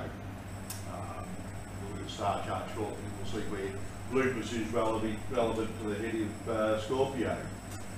Moon is at apogee on the 20th, which was yesterday, furthest position from the Earth, so if you're looking at it's not quite a full moon, but if you're looking at it, it will appear as small as it gets.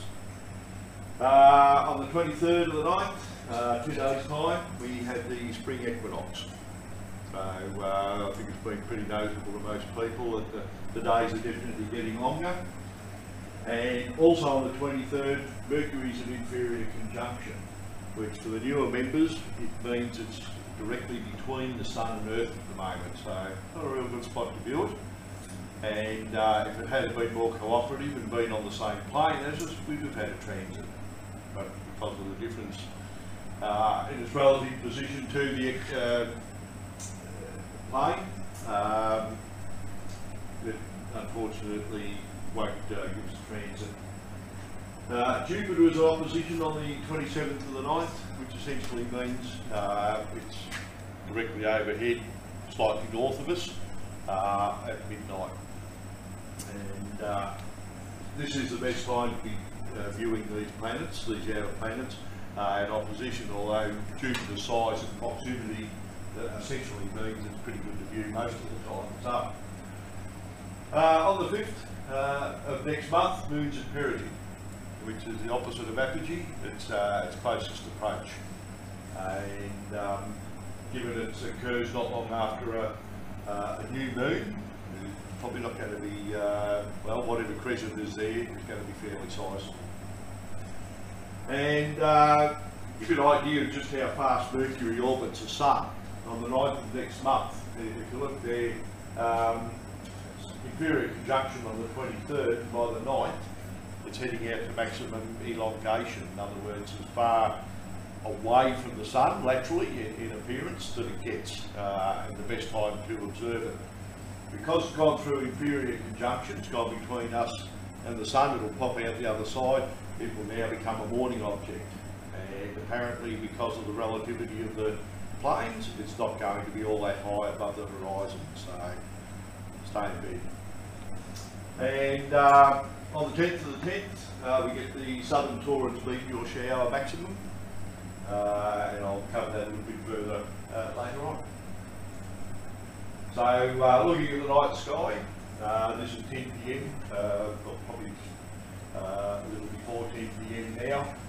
As you can see, Southern Cross is fairly low to the horizon, and Omega Centauri is down there with it. The Large Magellan Cloud is, because the whole thing kind of turns that way a little bit, you've got this other Large Magellan Cloud coming up, bringing with it the Tarantula Nebula, which is an object in that cloud. If you're really desperate to see a globular cluster, 47 Tucana is quite high now, very easy to find because it's right next to the small Magellan Cloud. Okay, that's going there. There are other ones. We go over here to the head of Scorpio, Antares. There's also a globular cluster next to that as well. Okay, so this is where Pan-STARRS is at the moment, and it's moving into Lupus over the next couple of weeks. So if you look at the head of Scorpio and follow its claws, if you like, in a southerly direction, you'll move into Lupus. So, yes? Magnitude. Oh, I can't hear you. Oh, magnitude? Oh, magnitude is about, I'll cover a bit further later on, but it's about 6 magnitude. So in terms of cometry, that's pretty big. And looking to the north, I think the interesting thing there is Andromeda coming up above the northern horizon there. Problem is you can't really see it from here because obviously Melbourne is north of us and there's too much light pollution. But if you want to get up north of Melbourne, find yourself a nice flat northern horizon, you've got a reasonable shot at getting the Andromeda galaxy over just the next few months. The planets. Okay, as I said, Mercury moves into inferior conjunction on the 23rd and fairly quickly returns to the morning sky. You'll see this as a pattern with both Mercury and Venus, and after they go through inferior junction, they'll go from an evening object to a morning object. The beauty, as I said, with Mercury is it moves fairly quick. It orbits about 4 times at the same time we orbit once. And according to the information that I have, it's not very far above the horizon, so may not be all that easy to spot unless you've got a nice flat eastern horizon. Venus, about too close to the Sun because it's moving into superior conjunction, which means it's in conjunction with the Sun, but it's over the other side of the Sun from where Earth is. Okay, so in the next few months, once it moves out of superior conjunction, it will return to the evening sky. Okay, you won't miss it. Venus is usually the brightest object up there. Earth, southern spring equinox on the 23rd, and I think anyone who's been out observing lately will notice that the days are definitely getting longer. The outer planets, Mars, rising now about midnight. Okay, I think opposition occurs in October or November for Mars, so over the next few weeks, as long as the cloud stays away, we're going to start being able to look at Mars. It'll also start to increase in apparent size as we move closer to it. Now, the interesting thing here is it's not moving to us, we're actually catching it. At the moment, it's in Taurus, not far from the High Oaks cluster, but it's not a hard one to spot. It's quite red even to the naked eye. Jupiter, Jupiter is fairly high now, certainly rising at a much more respectable time. Around about 9:30. It's actually in quite a good spot. It's up about 30 degrees or so. Saturn, it's just past opposition, so around 10 PM it's quite high in the sky, and it's another one that's fairly easy to spot on the equatorial plane, ecliptic plane, sorry. And between them is Neptune, but Neptune needs a fairly reasonable sized telescope of at least about 4 inches and fairly high power and good seeing. So you really need everything in your favour to see a little blue dot. And Uranus now rising about 10 PM, which tends to mean probably not going to be high enough to really see nicely until about 11. But as you can see now, you've got all 4 of the outer gas planets in the sky now for a reasonable part of the evening. And Mars isn't too far away. Appearance of the planets, Mercury, as it's going into inferior conjunction, we're obviously looking at the unlit back of it. It's tidally locked with the Sun, so I guess one side gets baked, the other side gets fairly cold. And if you can see it, well, you can't see it now, it's really in line with the Sun. Venus, on the other hand, is going through the other side, and so if you could see it, you would see its face. So I guess that's for anyone who's got access to the Hubble or the James Webb Telescope, who wants to have a look at those planets, go for your life. Mars, still showing it with a little bit of a crescent there. It's just past what's known as its quadranture, which is a 90-degree angle between Earth, Mars and the Sun. And it's when you'll see it with its a maximum gibbous appearance, And as it moves around into opposition, we'll see more of its face. I'm not sure where it, check where it is in relation to its orbit, but hopefully it's a little further out so the solar wind doesn't stir up too much dust and we can see a few surface details. Saturn, fairly bright, just sheer size. In fact, it's got its rings there also help with its reflectivity. The rings are still tilted towards us. And each year you see Saturn, you'll notice the rings will actually close over the next few years. And in 2025 we'll pass pretty close through the ring plane, and you'll be able to see Saturn without its rings. Won't be without it, it's just too thin to see. And Jupiter, absolutely huge. Can't miss Jupiter, it's second brightest to Venus. And the things you're looking for on Jupiter really are these bands. The flattening of the poles. Jupiter spins once on its axis every 9 hours.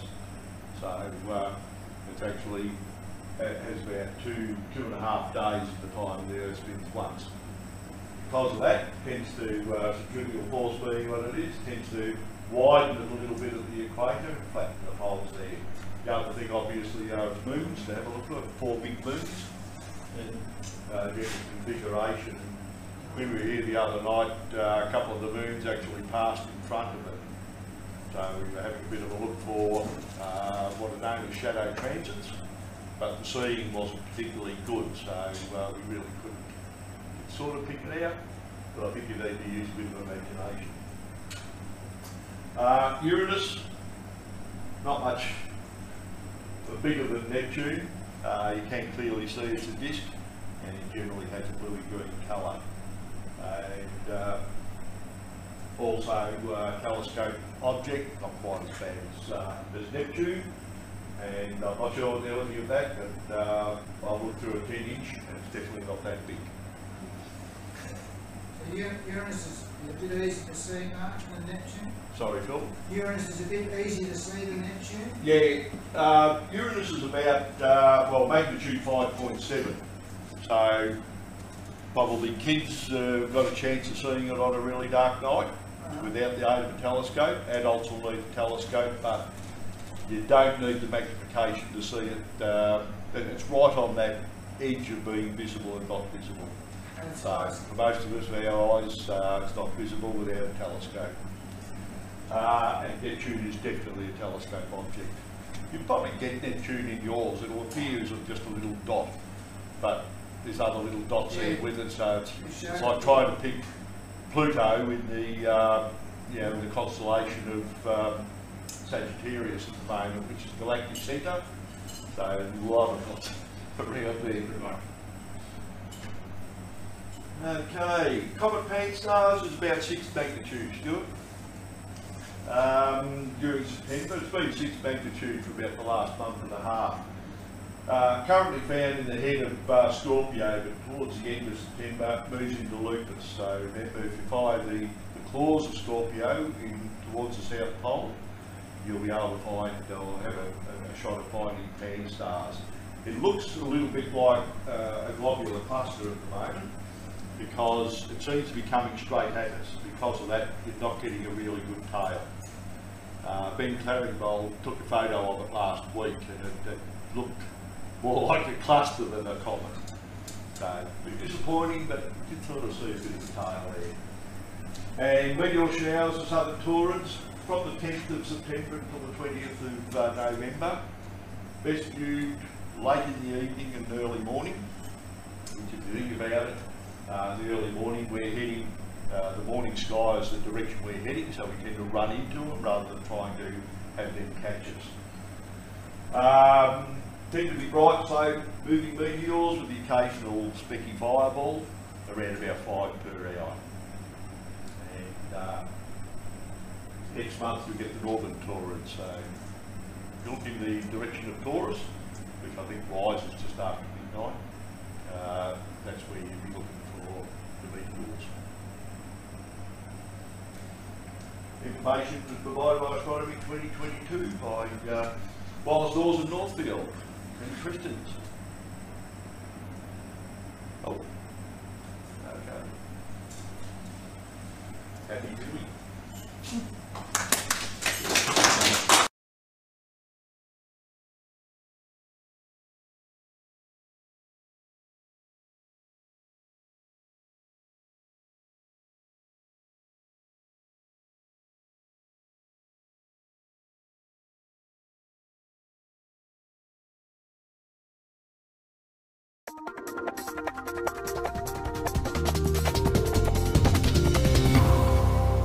My name's Nancy Chabout. I'm a planetary scientist here at EPL in the space exploration sector.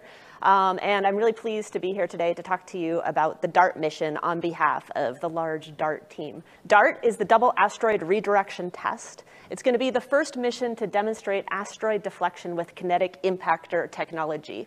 So the spacecraft is going to impact the asteroid, and that's going to deflect it, sort of changing its position and its future path. This is the sort of technology that you would use if an asteroid was potentially on a collision course with the Earth and you wanted to deflect it to keep that from happening. APL is leading this mission, building this mission for NASA. We have a number of partners who are also contributing, shown down along the bottom of that slide there. To go into a few more details about the mission overview and what the mission is about and when it happens, the launch window opens in July of 2021, and the impact would happen in September of 2022. Now, the target for the DART mission is the Didymos asteroid system, named Didymos. And it's important to state up front that Didymos is not a threat to the Earth. So this is not a threat to the Earth. This asteroid is not on a collision course with the Earth. This is a good way to do this first test to demonstrate this technology. And Didymos is actually two asteroids, a binary asteroid system, or a double asteroid system, if you will, hence the name of the mission, Double Asteroid Redirection Test. And the DART target is the smaller of the two asteroids. So there's a large asteroid called Didymos A, 780 meters in diameter. And then there's a smaller asteroid, this 160-meter Didymos B, that goes around the main asteroid every 12 hours. And so the DART spacecraft is going to come speeding in at over 6 kilometers per second. A few days ahead of time, there's a CubeSat that gets kicked off. It's contributed by the Italian Space Agency. It's named LiCiaCube, and it'll take a few images of the impact. But the DART spacecraft will impact Didymos B, and it will deflect it. It will change its path around the larger asteroid. So this is a very safe and effective way to do this first test of deflecting, changing the path of an asteroid. But the critical measurements are not going to be made by the spacecraft itself. It's actually going to be made from Earth-based telescopes. And so the Earth-based telescopes are going to be able to see how much we've changed its path. Currently, it's going at about 12 hours. It goes around the main asteroid. We think we're going to change this path by about 10 minutes, but figuring out that exact number is what the DART mission is going to do. So the goals of DART are very simple or straightforward. It's to target this binary asteroid system, to cause a change to the orbital period of Didymos B going around Didymos A, and then to measure that from the Earth-based telescopes. But at this point, I kind of like to take a step back and address the question about, do we really need something like DART? And to start that discussion, I like to show this little video. So this is about the Chelyabinsk event that happened in 2013. So there's this fireball exploded over Russia in 2013. Here you see Chelyabinsk, Russia coming into view. It's a city in Russia with a population of over 1 million people. And without any warning, in February of 2013, a meteor came towards this city and exploded in the skies over this city. And the shock wave released 20 to 30 times more energy than a World War II atomic bomb. Spectacular images of this fireball streaking across the sky, captured by dashcam videos in this city from a number of places. Shattered windows across 6 cities, has hospitalized hundreds of people. And so you can see that this is, one example of these objects hitting the Earth. Chelyabinsk is not really that unique, though. So this is a map of small asteroids that have hit the Earth for roughly the last 30 years. And Chelyabinsk is the largest one that's happened in that amount of time. And you can see it here on this map as that red dot in Russia. But you'll also see there's a lot of other dots on this map. This is not necessarily a unique event. Things are hitting the Earth all of the time. Now, Chelyabinsk is, before it hit the Earth, is estimated to have been about 20 meters in size. And a lot of times when people think about asteroid impacts, they think about the one that killed the dinosaurs, right? And so this is a very different scale of object that we're talking about. So down on the bottom right corner is some text about this dinosaur killer asteroid, and it was 10 to 15 kilometers in size. And I'm happy to say that we are tracking all those asteroids, NASA is tracking all of those asteroids, and there are none of that size that are on a collision course with the Earth. So we're safe from these extinction-level dinosaur-killing events. But there's a lot of space between the Chelyabinsk size of 20 meters and these dinosaur killers of 10 kilometers, these few hundred meters objects. And in fact, one of these fell in Tunguska, Russia in 1908. And it was estimated to be between 60 to 190 meters in size. So there's sort of a few hundred meters, and it leveled forests as if they were just matchsticks blown over when this occurred. And this sort of event happens every few centuries. And so it's sort of these hundreds of meters diameter objects that we're really concerned about. And this population, we actually think we've only discovered a third of the objects this size that are out there. And so there's actually 2/3 of this asteroid population that we're not sure where they are. What would something like this do if it actually hit the Earth? Well, Barringer Crater, meteor crater in Arizona is a nice example. Maybe some of you have been there. They have a great visitor center. It's a beautifully preferred impact crater just outside, like near the Grand Canyon sort of area. And you can see that impact crater there. So this is believed to have formed from about a 50-meter asteroid that was made out of metal. So very, very dense asteroid, lots of energy. 50,000 years ago, hit into this region of Arizona. And it made a crater, which is really nice. It's about 1 kilometer in diameter, a few hundred meters deep, but the devastation caused from an event like this is much bigger than just the crater that you see today. And that's shown from this model of what the devastation would have been over on the right side. The fireball extending out to 10 kilometers, large animals killed or wounded to 24 kilometers, hurricane force winds out to 40 kilometers. And then you can take this same map and overlay it on DC. And you can just get a scale of what a devastating natural disaster event this would be, particularly in a heavily populated area. Consequently, because of this potential threat from the asteroids that are out there, there was a National Academies study that was commissioned. It's called Defending Planet Earth. So that was in 2010. And they looked at this threat and they said, what is the main things that we should do? And their recommendation for the highest priority mission to do is to do this kinetic impactor technology demonstration, exactly what DART is doing. And this graphic from that report sort of illustrates that. The y-axis is the size, and we've been talking a lot about the size, but the x-axis is equally important, and that's the warning time that you have to deal with this threat. Because the idea with all of this is definitely not to disrupt it, but to deflect it. So you're not trying to disrupt this object, you're trying to give it a small nudge and have lots of time for this small nudge to add up to a grander change of its path, avoiding a future collision with the Earth. If you have a large object, which is the top of that graphic, you need to give it a pretty big nudge, even just to make a little bit of change in its position. But these are the dinosaur killers. These are the ones that are not really the threat that we're concerned about. It's this few hundred meters range of population where we think that there's about 5,000 potentially hazardous asteroids of sort of this 100-meter size, these PHAs on the graph there. And that's where kinetic impactor technology was judged to be the most mature in technology that you might want to do if one of these things was on a collision course with the Earth. And DART, you can see, is very well situated on this graph, sort of shown as that dotted blue line going across there. This 160-meter object that we're targeting is right where you want to test this kinetic impactor technology. What's 160 meters? I like to show this little fun graphic just to sort of like bring everybody into size, because sometimes you talk about these scales and they don't really mean very much. So 160 meters is, diameter is bigger than the Statue of Liberty, smaller than the Eiffel Tower. It's kind of the size of a Great Pyramid or maybe a sports stadium or something like that. So you can kind of think about the Great Pyramids hurtling towards the Earth. It's not a giant object. The main Didymos A that we're not going to impact is much, much larger, but it's still sort of a considerable amount of mass and size.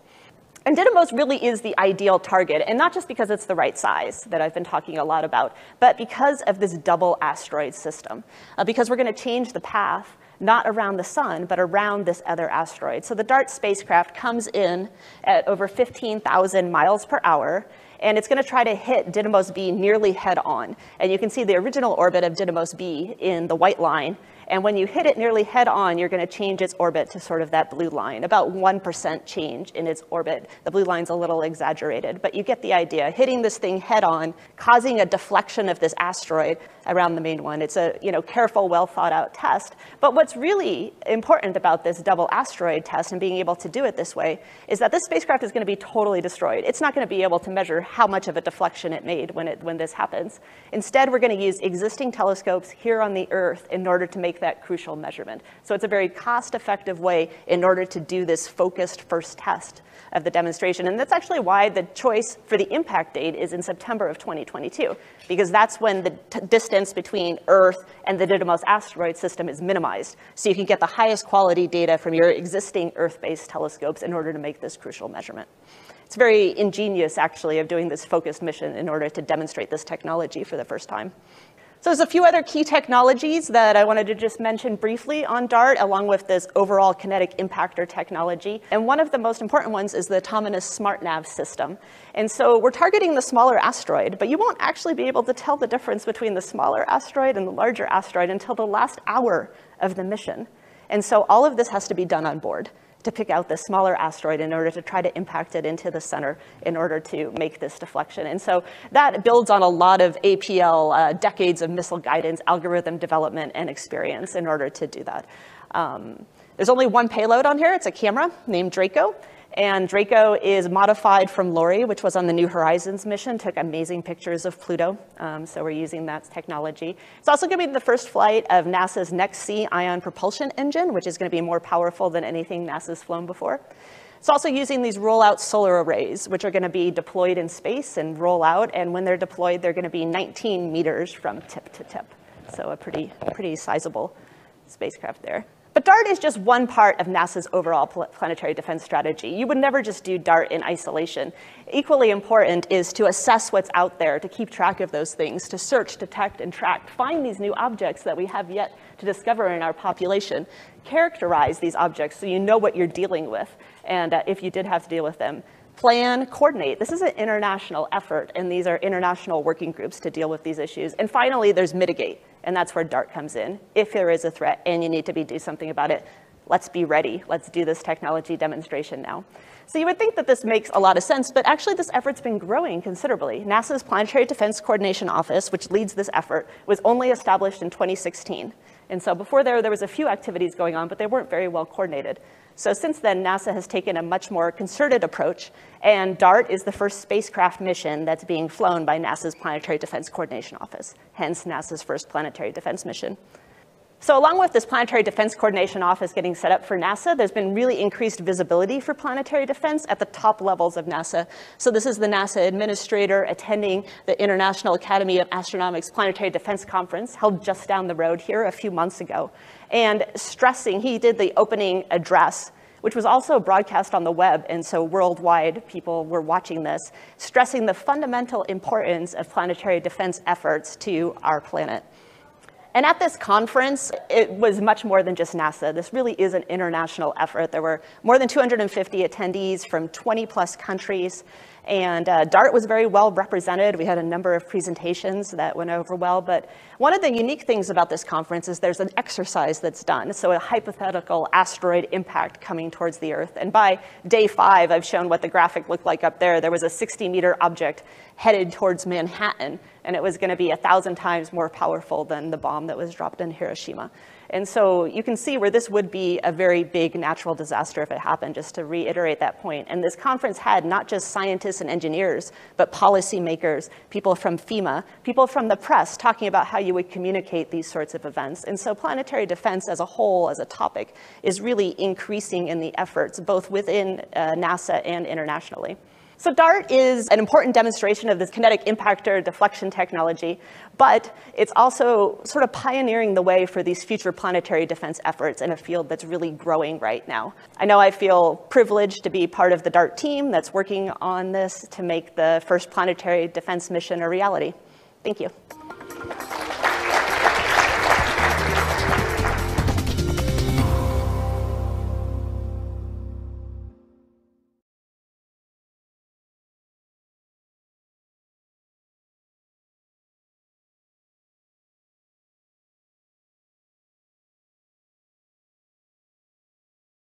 spacecraft, impact, asteroid. What? You think science fiction, but this is real. I'm Justina Surovets, and I help tell the story of the DART mission. DART is the Double Asteroid Redirection Test. It is NASA's first planetary defense test mission. We're sending a spacecraft to a double asteroid system. We're going to hit the smaller asteroid with that spacecraft and see if we can nudge that asteroid in space. Hitting the asteroid is going to prove out whether this technique is something that we could rely on were there ever to be a hazard facing the planet.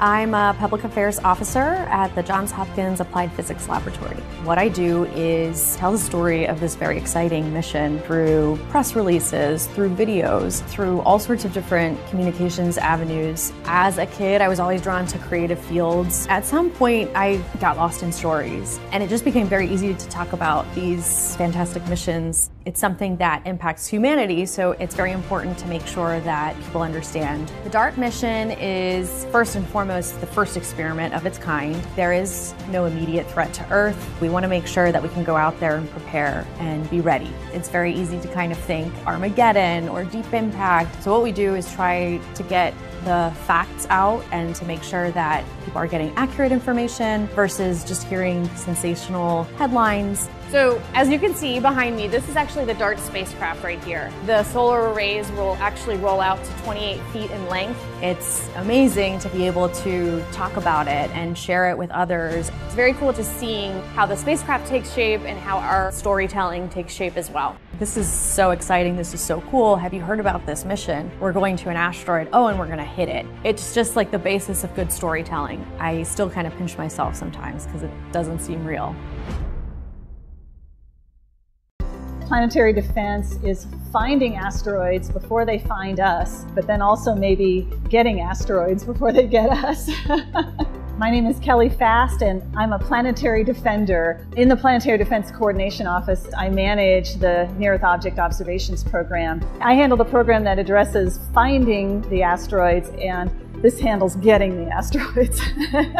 This is the DART spacecraft. The DART mission is just a spacecraft that is going to go and smack an asteroid. It is fantastic to see it in real life. DART will only be changing the period of the orbit of Dimorphos by a tiny amount, and really that's all that's needed in the event that an asteroid is discovered well ahead of time before it might impact Earth. You can't have a mission like DART without finding the asteroids first. That involves searching for near-Earth asteroids, getting them in the catalog, calculating their orbits, tracking them, keeping an eye on them. You know, as a kid, I loved astronomy, I loved Star Trek, and so I became a research astronomer. My first observing run ever was observing the impact of Comet Shoemaker-Levy 9 with Jupiter. I never would have known that somehow my career would kind of come full circle to be part of something that affects people's everyday lives. I feel really honored and humbled to be working in the field of planetary defense because it can affect people. It's just really exciting to have that kind of role in an area of science that has such a broader impact,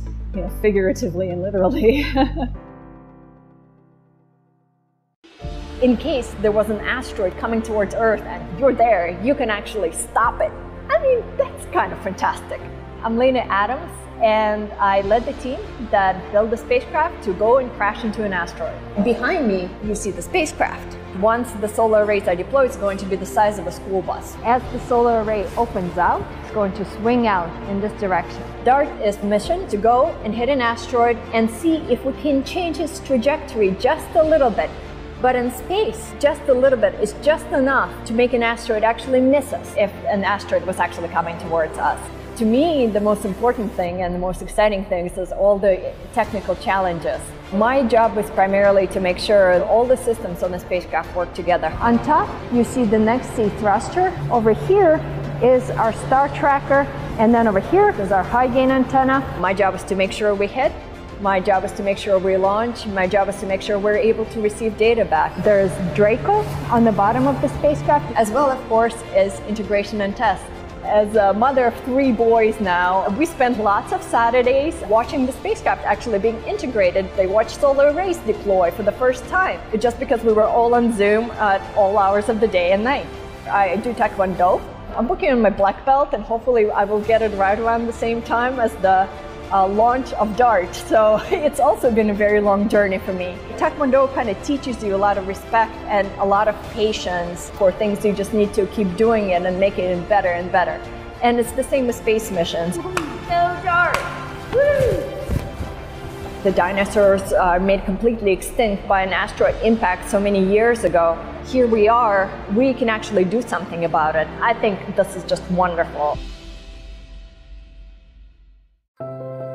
Never in my life would I have thought I would take a couple $100 million spacecraft and crash it into an asteroid. My name is Michelle Chen, and I lead the team that is responsible for the autonomous navigation of DART spacecraft to hit an asteroid. The DART mission is the first planetary defense test mission. Our goal is to hit and impact an asteroid to understand and study the momentum transfer so that we could potentially later down the road, if we need to, deflect an asteroid on its way to Earth. I am the SmartNav lead. SmartNav stands for Small Body Maneuvering, Autonomous Real-Time Navigation. SmartNav, I always consider it sort of like the brains. And so the camera, Draco, is essentially the eyes. The algorithm has to identify and hit the target in the field of view of the camera. We're flying at over 6 kilometers a second. It essentially occupies a pixel up until possibly 30 minutes prior to impact. And then that's where everything gets really exciting. And so you could just imagine if it was a human being joysticking this. Because we don't know for sure what the asteroids look like, our simulation gives us the capability to use different asteroid shapes and asteroid objects to see that our SmartNav algorithm performs against all these unknowns. We're super excited and nervous as well. I love pushing the boundaries, and I love the application of math into real-world problems, and then seeing it actually doing its thing. To me, there's nothing cooler than that. I've always liked asteroids. There's so much we don't know about them that it's really exciting to me that we're finding out about the ways they've developed, the way they move, the way their orbits change. I'm Andy Rifkin, and I study how the orbits of asteroids change after we hit them with spacecraft. NASA is crashing a spacecraft into an asteroid.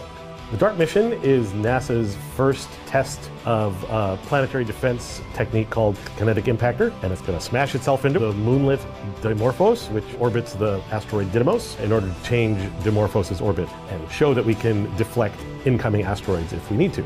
I lead a group of astronomers that are going to measure how much DART changed Dimorphos' orbit using ground-based telescopes all over the world. This is an animation. You can see Didymos and Dimorphos as one point of light.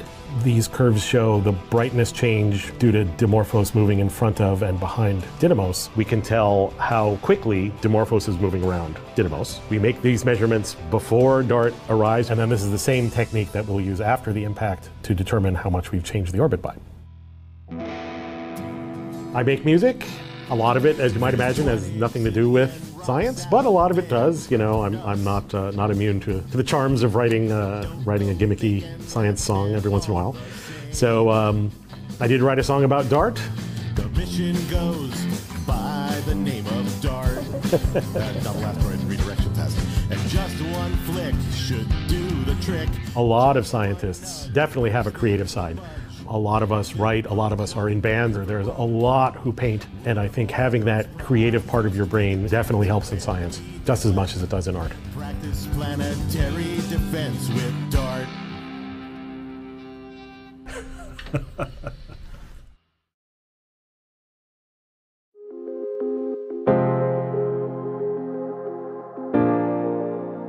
This is Lowell Observatory.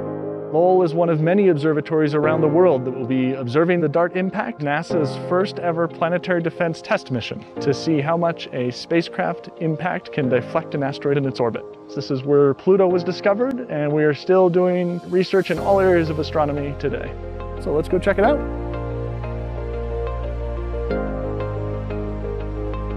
This is the Pluto telescope, the telescope that was used to discover Pluto almost 100 years ago. So here we are at the Clark Telescope. This is where Percival Lowell sat to observe Mars. Let's head on over to the Lowell Discovery Telescope about an hour south of Flagstaff, which is where we are going to be collecting data for the DART mission. And the reason we're all the way out here in the middle of this forest is that we have really dark skies here.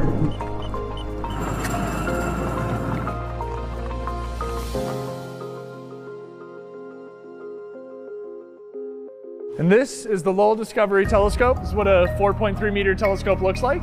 This is what we will be using to study Didymos and Dimorphos in the days and weeks after DART impact. The DART spacecraft will be hitting an asteroid called Dimorphos. It's special because it's a binary asteroid, which means a satellite around a larger asteroid called Didymos. And DART will actually be hitting Dimorphos. And what we will be measuring is how much DART changes the orbit of Dimorphos around Didymos. So this is an important test for planetary defense mitigation strategies in case we ever have to do this for real. The Lowell Discovery Telescope is one of many telescopes around the world which will be used to study Didymos and Dimorphos. It's really a global coordinated effort. And what we're looking at here is a large 4.3 meter primary mirror that's in the middle of the telescope tube here. Up at the top is a secondary mirror. The secondary mirror up top there is what is focusing the light down onto the instruments and allows us to take images with the camera that's located down at the bottom. This is maybe one of my favorite hidden rooms at the telescope. We're like standing inside the telescope, underneath the telescope, 100 tons above your head, held up by this and this, which is cool. It's sort of, as you can see, the highest peak around here, just over 8,000 feet.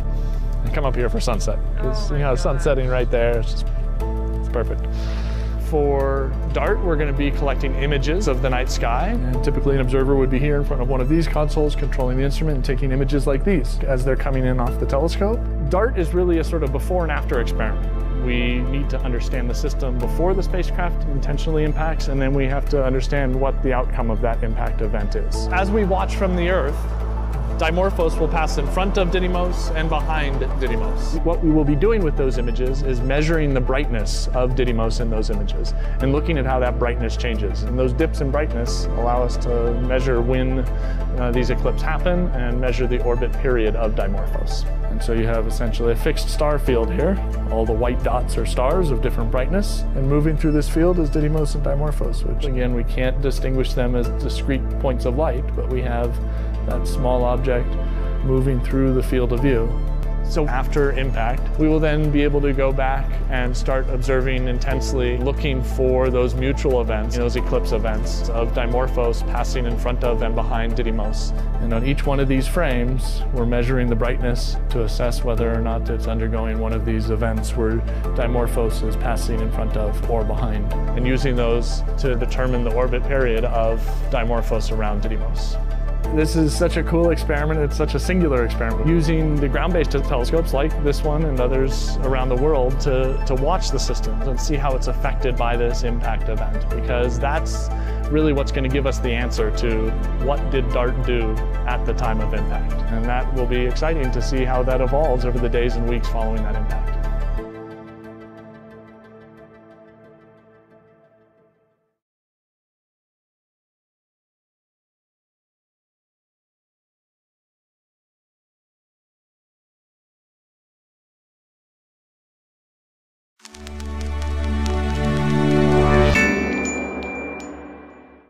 Well, you've probably heard of the Drake equation. It's said to be the second most famous equation in all of science, after E equals mc squared, a formula that you probably use every other day. Well, what is the Drake equation? It was cooked up by Frank Drake in 1961 at the first modern conference on SETI, the Search for Extraterrestrial Intelligence. He needed an agenda for the meeting. That's what this thing was. And he wanted to put it in terms of, well, how many societies are out there that are broadcasting signals that we could pick up? I mean, how many societies are out there in the Milky Way galaxy that are producing detectable signals that are going through my body as I stand here, going through your body as you sit there and watch this, okay? And it's very simple. It's like computing the number of students at Stanford University. You might not know, but if you knew how many freshmen were entering every year, you could multiply that by the length of time they stay there, typically 4 years, because most Stanford students are pretty good and they don't flunk out. All right, so that's what the Drake equation uses as its logic.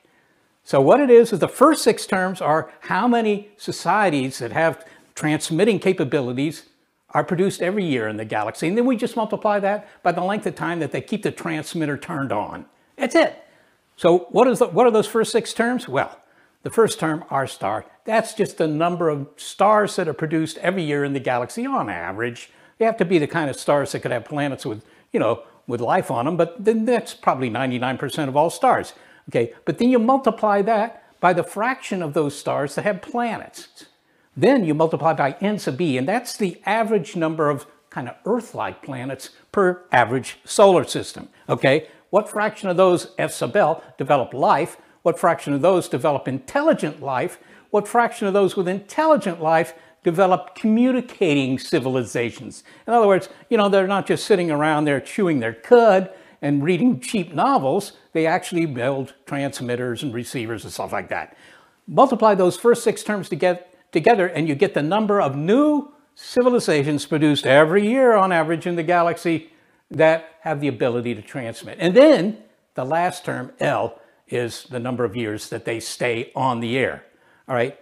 So that gives you, you know, how many societies are out there. And if that number were very small, you would say, well, maybe SETI isn't such a good experiment because we're never going to find anything.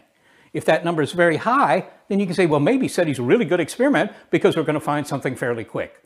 All right. Well, nobody knows what most of these terms are. I mean, we know some of the astronomy terms, but we don't know things like what fraction of planets that are kind of like the Earth, you know, eventually produce life, let alone intelligent life. Or how long does a technologically sophisticated society stay on the air? Maybe they invent radio and then, you know, 100 years later, they invent the bomb and they blow themselves away. I mean, we don't know, but it's a great way to organize how we think about these things. And that's why you'll find the Drake equation in the last chapter of almost every astronomy textbook you can buy.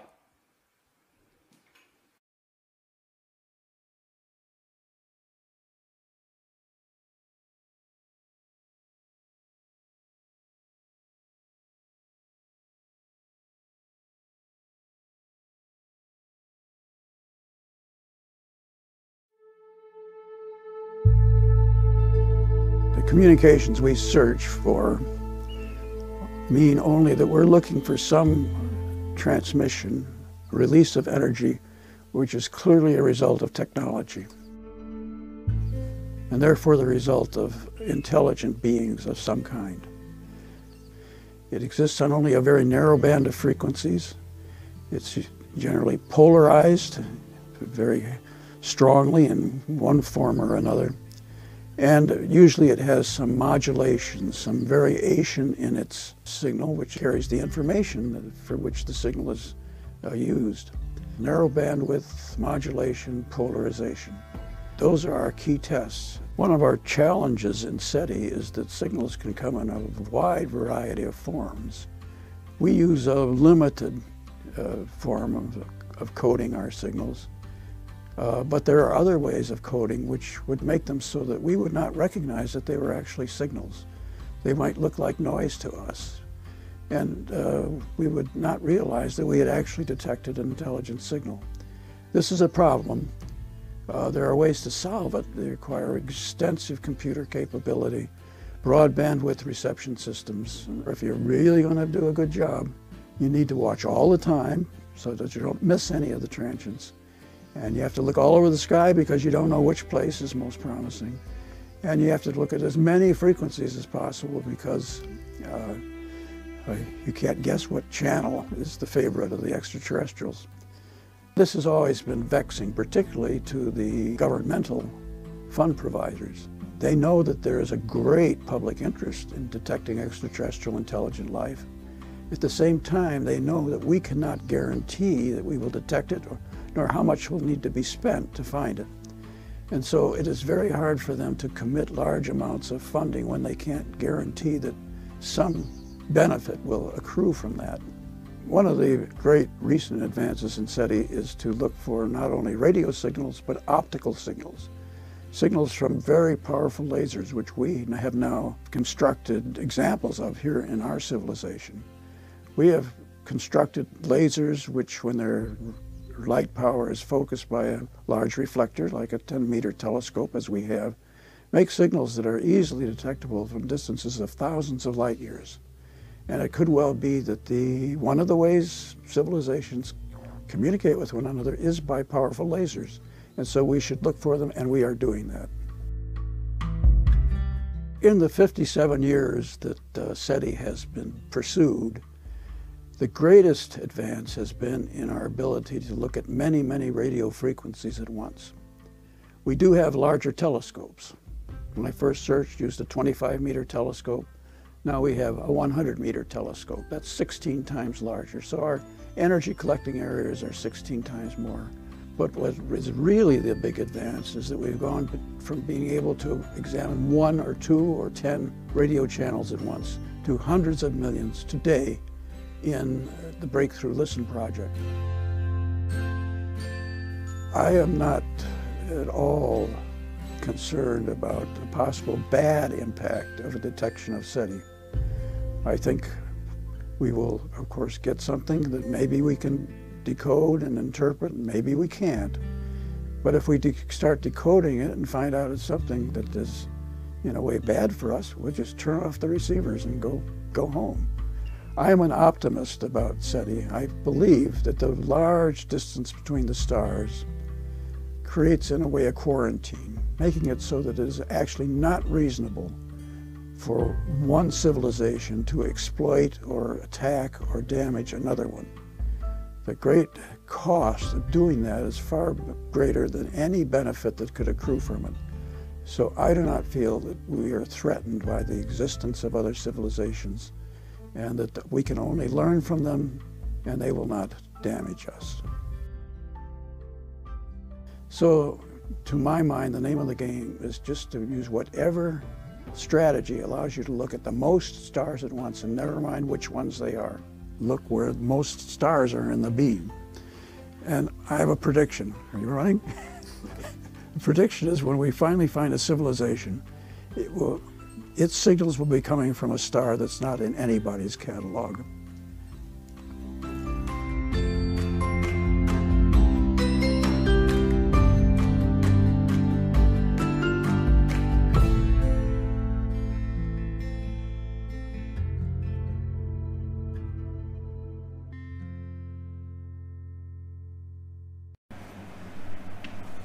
To close with, one of the early ones showed the mitigation strategies. This one on Tuesday is a kinetic impact, but of course the other one is a nuclear explosion. So we'll close with a time lapse showing every nuclear explosion that humans have let off on the planet, except for the last 2 in North Korea. They occurred after this was made. And the background music is Taxi by Holst from The Planets. And you may know that not by that name, but by other names.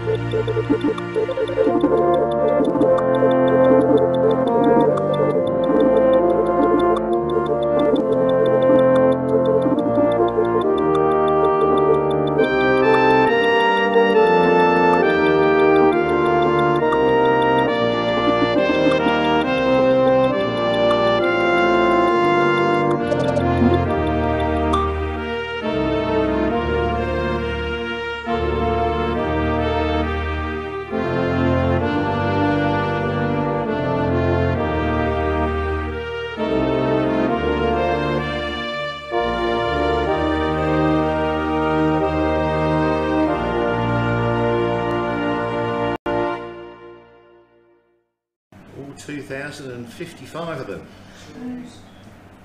It's astonishing, isn't it? I read it was 2,000 just a while back in the book, and I thought, is that number right? 2,000? That's a big number.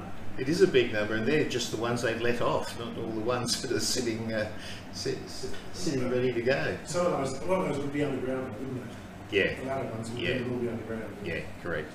I read once that they used to, people used to sit on balconies in Las Vegas and watch them. The early ones that were in the open, watched them going off because it was so close to Las Vegas, it wasn't funny. Yeah, yeah. The insanity of that is just beyond belief. Absolutely, absolutely. The Russians were setting them off in the upper atmosphere. They were, yeah, and they set off the largest one as well. Yeah, the big one. And they were building one even bigger, and some American scientists pointed it out. They said nitrogen in the atmosphere is going to burn at the temperature of this bomb, and it could just incinerate the whole world if we're not careful, you know. So they never ever set that bomb off. Just as well. I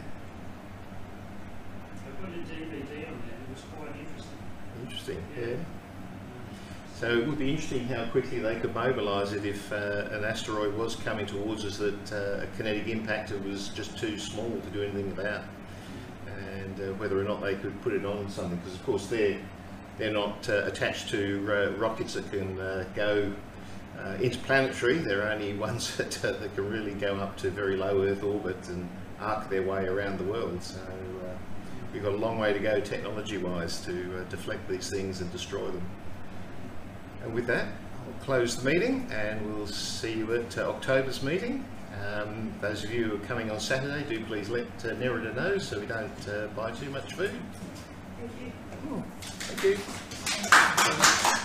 you.